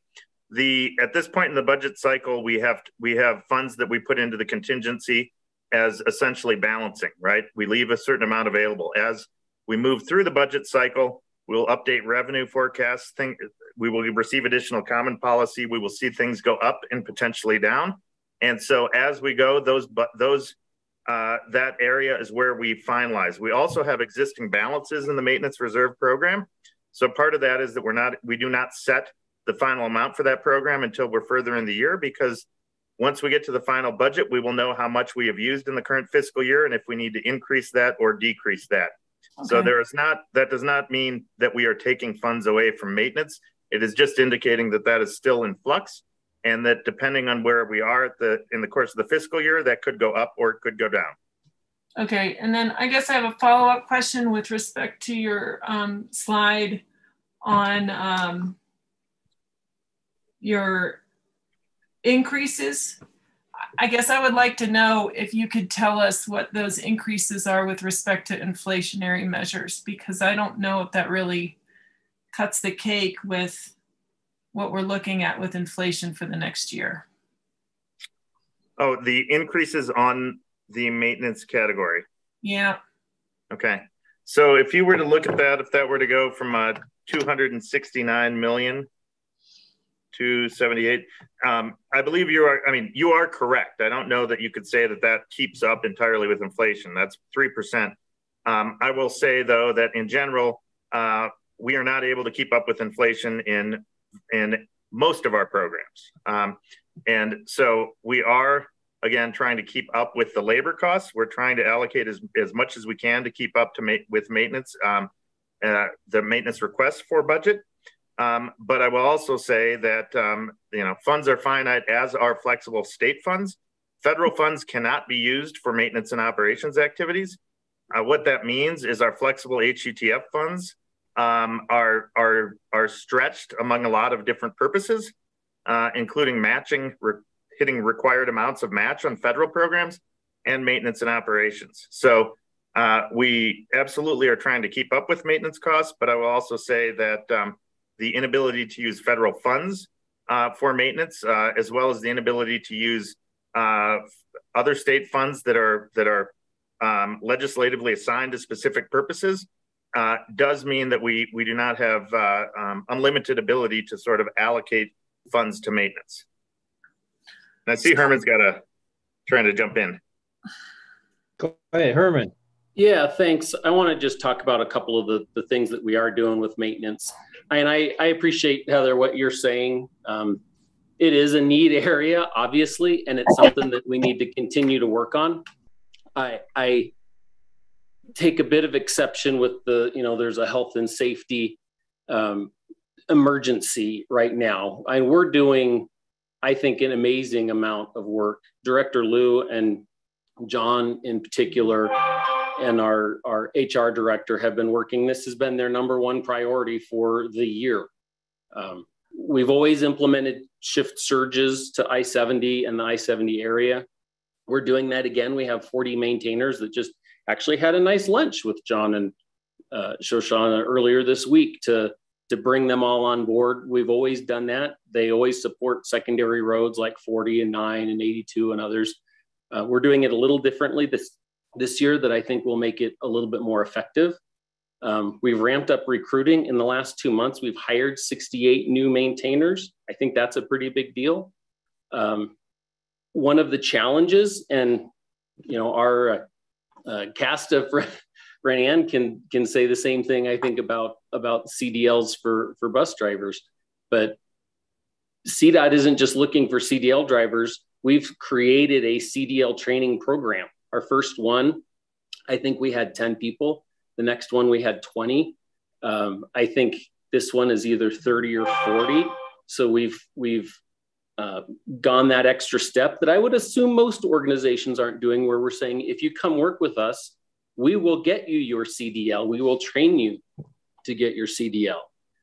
From a housing stipend standpoint, the I-70 corridor is going from, and this is a little different because the summer months and winter months, I think for the I-70 corridor are a little bit different, but up to a $2,000 stipend each month, housing stipend. That's a $24,000 a year. And most of that, I think it was $800 in the summer and something more in the winter. There's some areas, Steamboat area, I think getting $1,000 stipend. No, 500. Some of them are 500. I think there's some that are higher. I could be wrong. But some of those areas, and Denver too, mostly $1,000 stipends, and most of them, those areas either had 500 or some of them went from a $0 stipend to $1,000 a month stipend. And that's a pretty significant increase. In addition to, over the last year, all state employees have gotten some increase, but we've also increased our starting wages for our maintenance employees by something like 7.5% on top of those regular increases. We're working on building employee housing in Frisco, Basalt, Fairplay, Gibson. The list goes on. And I don't know if Aaron or Michael, whoever's running Zoom, is it possible for me to be able to share my screen real quick? I know there's a PowerPoint up, and I don't know if I can. Yes, you should be able to share now, Herman. Can you direct me to? I don't know if I've ever shared on Zoom. It's been a while. So it's a center. In the center, you should have a shared screen. Oh yeah, button at the big bottom. Green button. Yep. Right. I have so many screens open. So let's see if this works. I have a few of them to share. So are you all seeing a picture right now? Yes. Okay. Yes, we can see. So that was at 7 o'clock this morning. Now we have our snowplow tracker. Not all of our snowplows are on the tracker, but we have our snowplow tracker up on CoTrip. Anybody can go look at it. That's what the situation looked like in the Steamboat area at 7 o'clock this morning.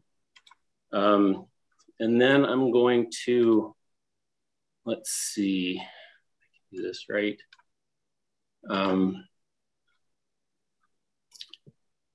Midway through STAC, that was what the snow placard tracker showed, particularly looking at US 40. I know Northwest Colorado has been awfully concerned, and rightfully so. I mean, it's something that I'm not saying we don't need to work on it more, but we are doing, I think, a pretty good job.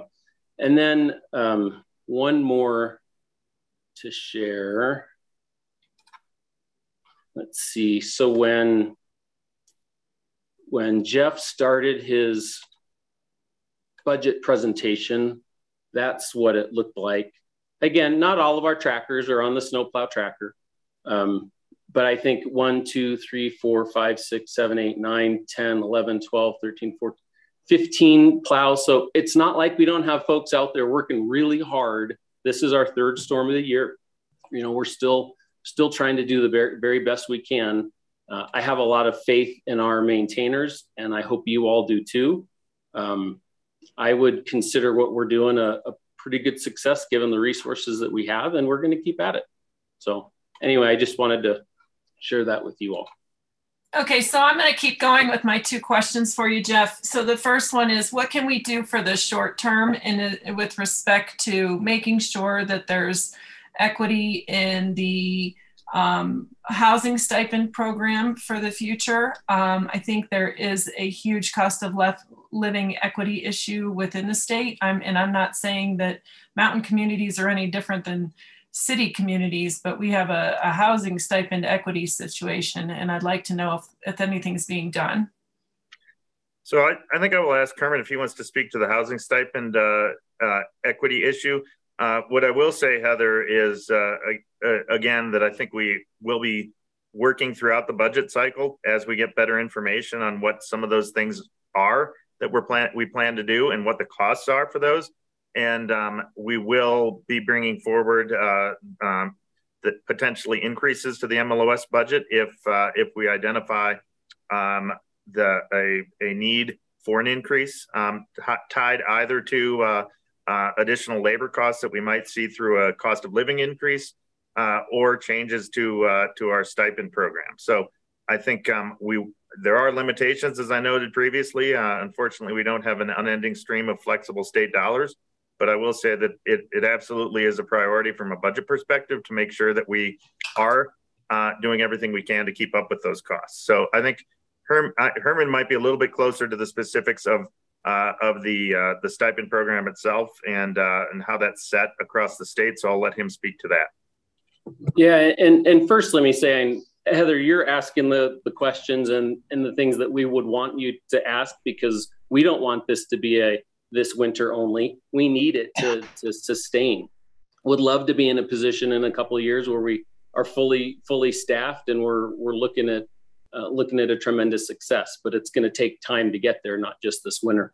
One thing I'll say that I think that we've done that I hadn't mentioned before, so I'm glad to have the opportunity to talk about it, is in the past, our housing stipend was based on, and I probably won't get it right, but like the Department of Education's housing stipend analysis around the state.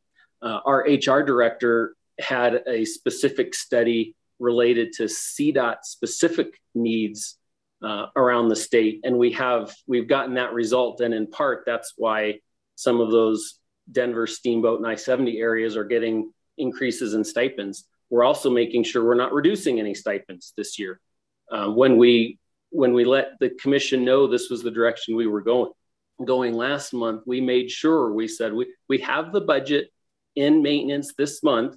Unfortunately, some of that's vacancy savings because we got to get them filled. So we're taking advantage of those dollars to get us through this year.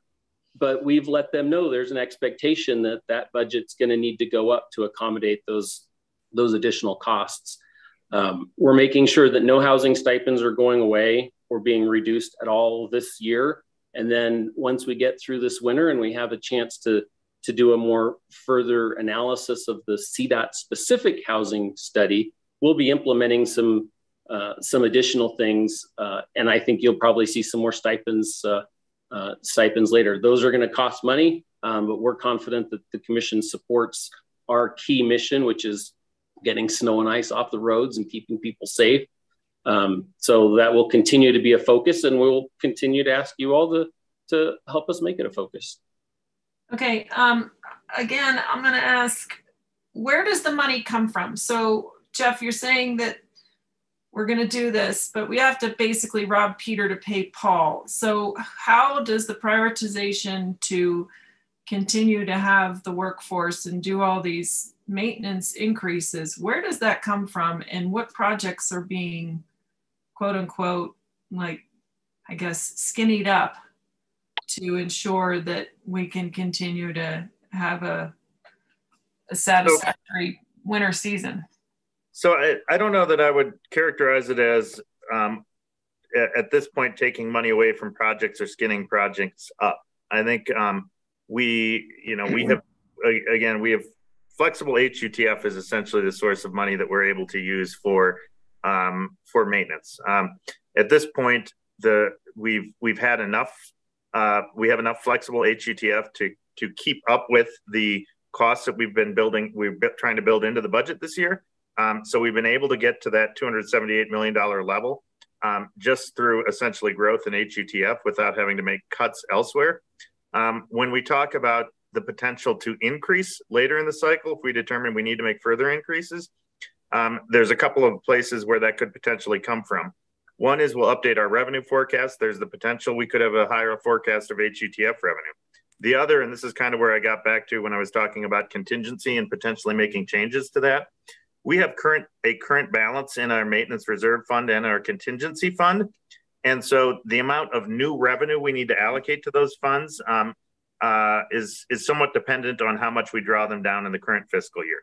So it's possible that we may find that we have enough balance in our contingency and reserve that we say, we don't need to allocate as much to the contingency in 24, and some of those dollars could be programmed to maintenance. I think after you exhaust those opportunities, that's where you would probably get in the situation of saying, we have to make some tough choices if we want to do something more. But we're not at that point in this yet in the budget cycle.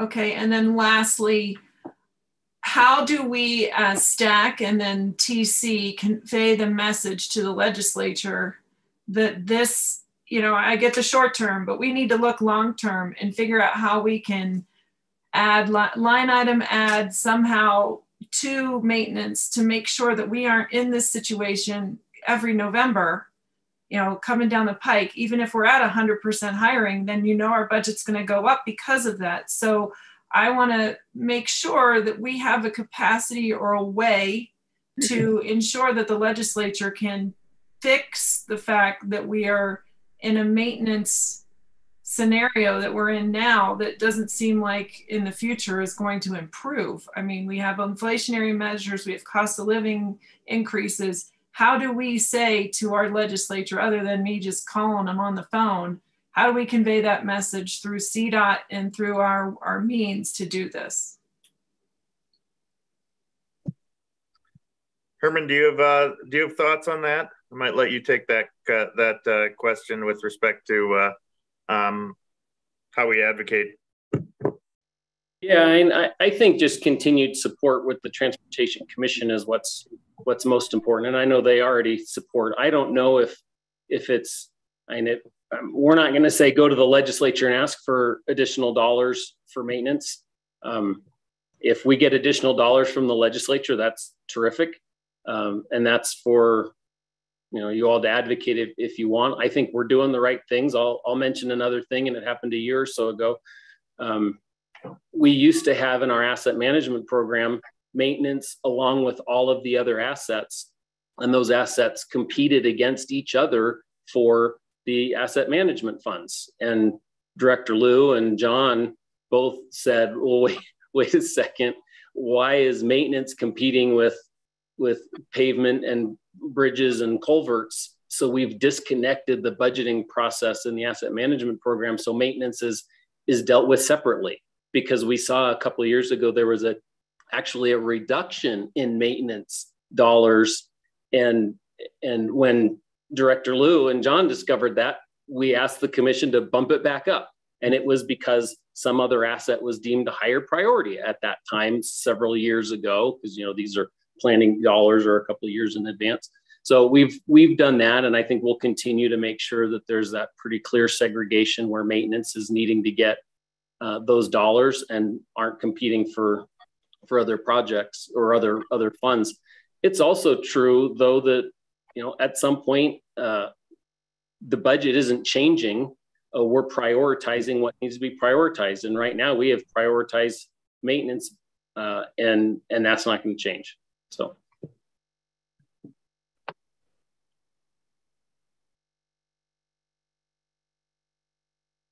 Other comments?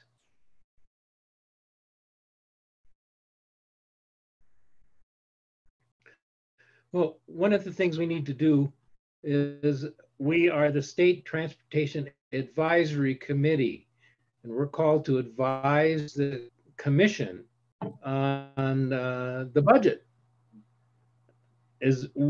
Are you interested in supporting the draft as it moves forward?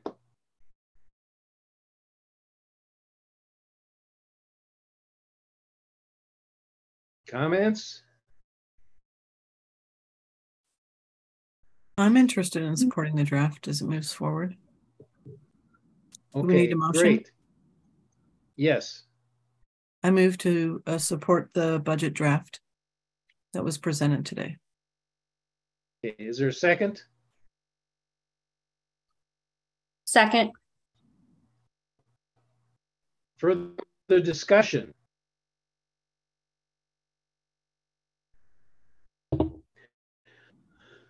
Is there anybody against supporting the draft budget as it moves forward?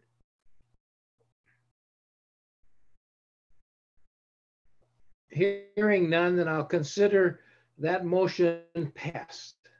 And I will communicate to the commission that we're supporting the draft as it moves forward, understanding that, as Jeff has said, there's going to be some more things added or changed as we go along. Okay. Thank you, Vince. Thank you, STAC. Okay. Aaron. Yes, Mr. Chair. I believe next is the Jared Escobar. I think will kick us off.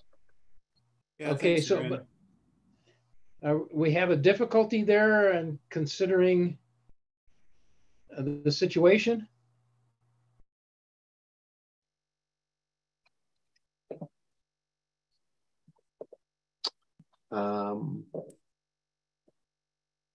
No, I believe the next presentation should be coming up here soon.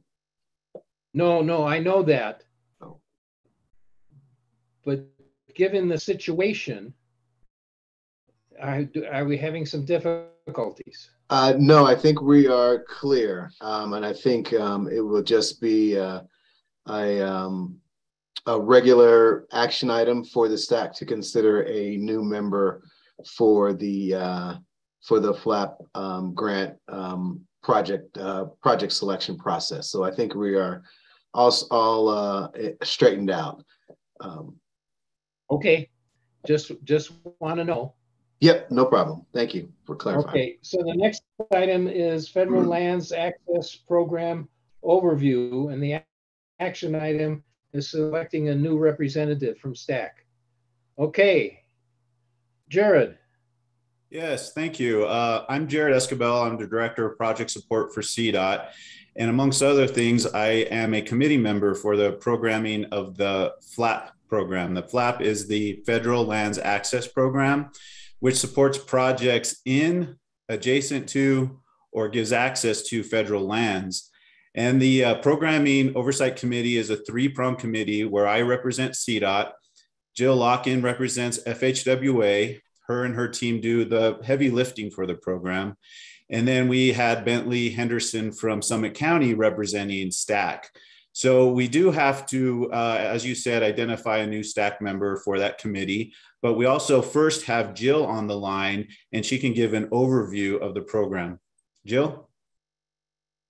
Hey, good morning, everyone. My name is Jill Locken. I'm the Federal Lands Access Program Manager at Central Federal Lands. And I'm not seeing a presentation on the screen. Can you all see it, or did you want me to share my screen, or did someone want? I'm seeing a black screen.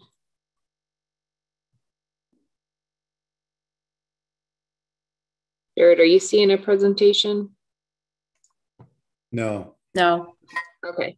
I'll go ahead and we're working on it. Just a sec. Okay.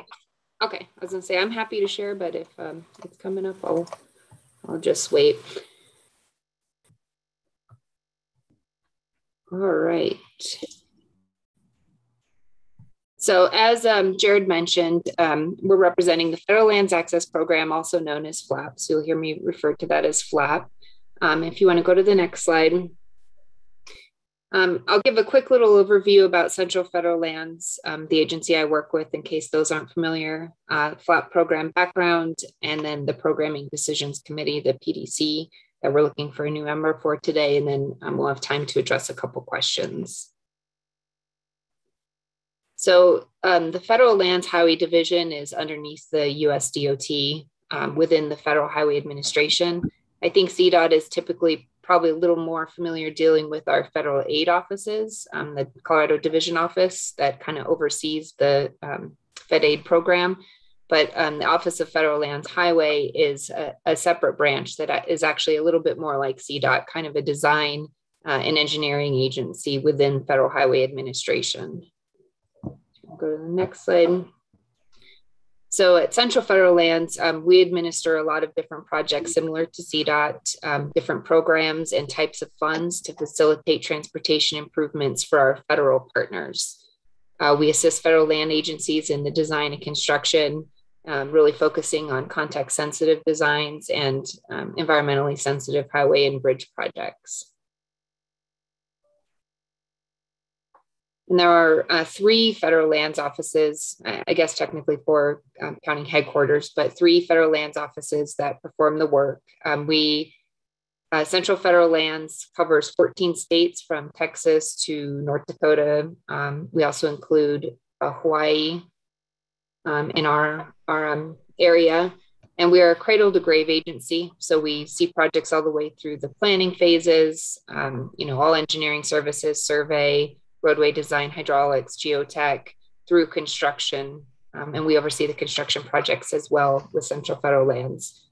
Our roads generally serve recreational travel and tourism, providing access to national parks, national forests, and other FLMAs. Overall, we provide funding for about 90,000 miles of roadway, federally owned and public authority owned roads. And so we'll focus a little bit on the FLAP program today. It's one of Federal Lands Highway core programs. The Federal Lands Access Program, I think Jared kind of mentioned, it improves transportation facilities that are owned or maintained by a non-federal agency, but provide access to or are adjacent to federal land management owned lands or federal lands. This is typically to national parks, forests, wildlife refuge, BLM lands, any FLMA. The FLAP program was first created in 2012. It gets approximately $300 million annually. CFL administers about 110 million of that. And our goals are to improve the transportation facilities that provide access to these national treasures. We do have an emphasis on high use federal rec sites and federal economic generators. And so the FLAP funding is allocated by a formula similar to how the Fed aid programs are. Essentially, there's the step one that 80% of the funds go to states with a large portion of the federal lands is viewed on a national scale. So that's kind of like the Pacific Northwest in particular has a lot. And so 80% of the funds go to those states with 1.5% or more viewed on a national scale. And then the category two, those states get a smaller amount. Within each category, the funds then are further allocated based on this graph you see. I won't go into detail, but it's essentially based on the number of acres of federal lands in each state. And Colorado gets a little bit over $16 million each year through the FLAP program. Next slide. And so kind of what we're really looking for today and talking about today is who makes the FLAP decisions. So each state has a programming decisions committee. That's a PDC committee that's made up of a state DOT representative, a local representative, and a federal representative. Our responsibilities include developing processes and evaluation criteria that we select projects based on, establishing the next call for projects. We determine when we're going to hold that, how much money we want to allocate towards that call for projects, et cetera. We review the applications that are submitted, shortlist and select the projects that will be included in the program, and provide input on the 7-year program of projects. So we make decisions when costs increase or there's changes to the scope, we help provide input on that. So overall, we manage the FLAP program and look at each project's individual needs.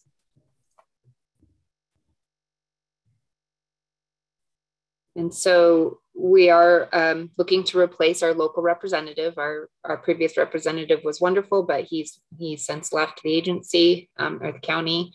The local representative needs to be a part of an appropriate political subdivision of the state, so local government, from an organization or entity that is suited to represent the local entities responsible for building, operating, or maintaining publicly accessible transportation facilities that are located on, are adjacent to, or provide access to federal lands.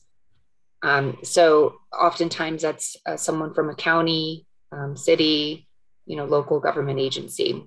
The local rep should work cooperatively with representatives of local public transportation service providers that provide access to or which operate within the federal recreation sites within the state and represent local interests for access to the federal land statewide.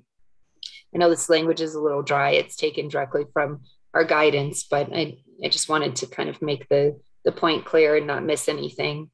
The local rep may not be affiliated with or work for the executive branch of the federal or state government. So we do want that to remain independent as a local representative.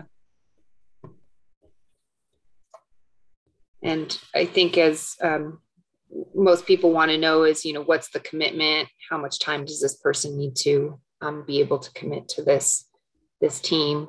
We usually meet once or twice a year, depending on the agenda. We might have a 1 hour to a 4 hour meeting. They can be in person or virtual, depending where the representatives are located. It is a heavier lift during an open call for projects when the PDC is reviewing the submitted applications. That happens every few years. And, then it involves, getting together to review the application materials, make sure we still agree with the eligibility criteria or the selection criteria, which they don't generally change much, but we want to make sure we're just refreshing that. One of the recent changes that came out of the latest legislation is that there's no longer a match component, for example. It's no longer required to bring a match. So we had to kind of revisit the application materials and make sure we were removing that from consideration when selecting a project. So just during those years, it might be, 3 meetings that are a little bit longer, but still it's not usually a very heavy lift. Is there anything that you'd like to add to that, Jared, based on your experience being on the PDC? Yeah, I've been on the committee for about 7 years now, and every couple of years it is pretty heavily intensive. When the call to projects come out, I usually give a couple of days worth of work to it during that time. But all the other times we usually meet just through Zoom or email and just kind of talk about projects that way. So I enjoy being a part of it, and we do in the chat box have Keith Baker, who's been an alternate on the committee. He's offered up his services to step up into the primary role, but I'll leave that up to the chair and Rebecca to facilitate in your STAC format.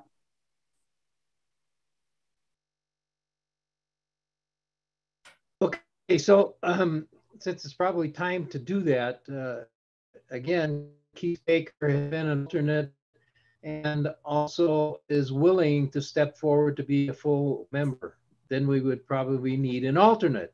So any suggestions? Nominations? I would like to serve as an alternate if Keith takes the primary position. Christian Stevens. Okay, is there a second to that? I'll second that. Second. Okay, so we need to nominate Keith for the actual representative also. Is there a motion for that? I move that. Okay, is there a second? I'll second that.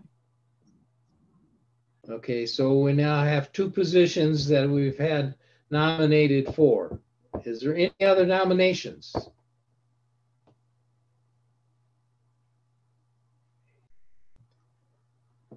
Is there a motion to approve by acclamation?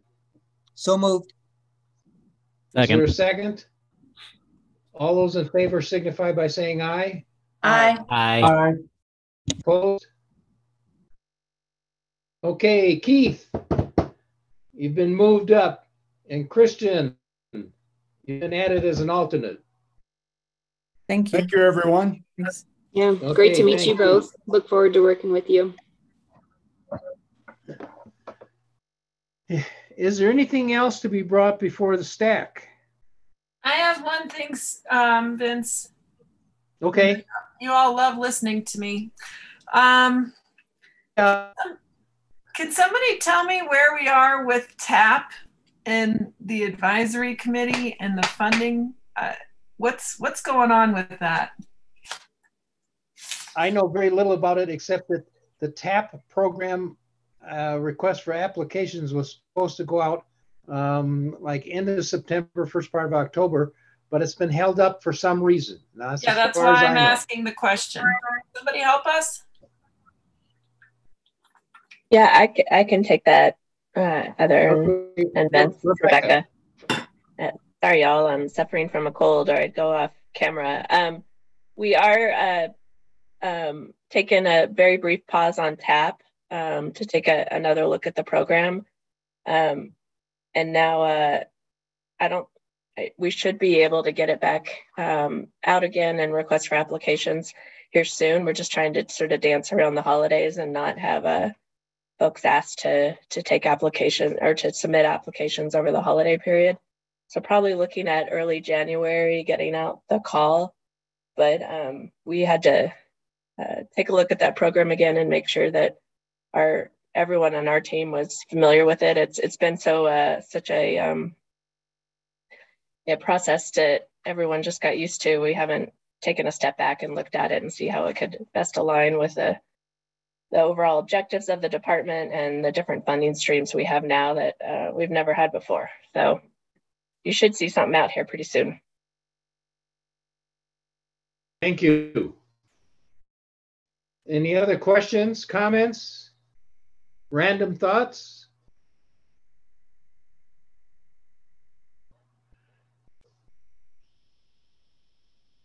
Okay, our next STAC meeting is December 1st. And that's also a Zoom meeting. At the moment, I don't have anything else. Is there anything else you want to bring before the STAC?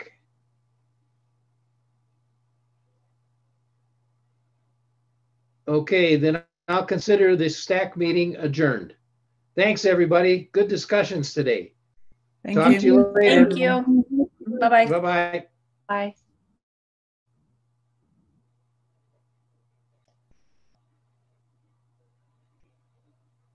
The recording has stopped.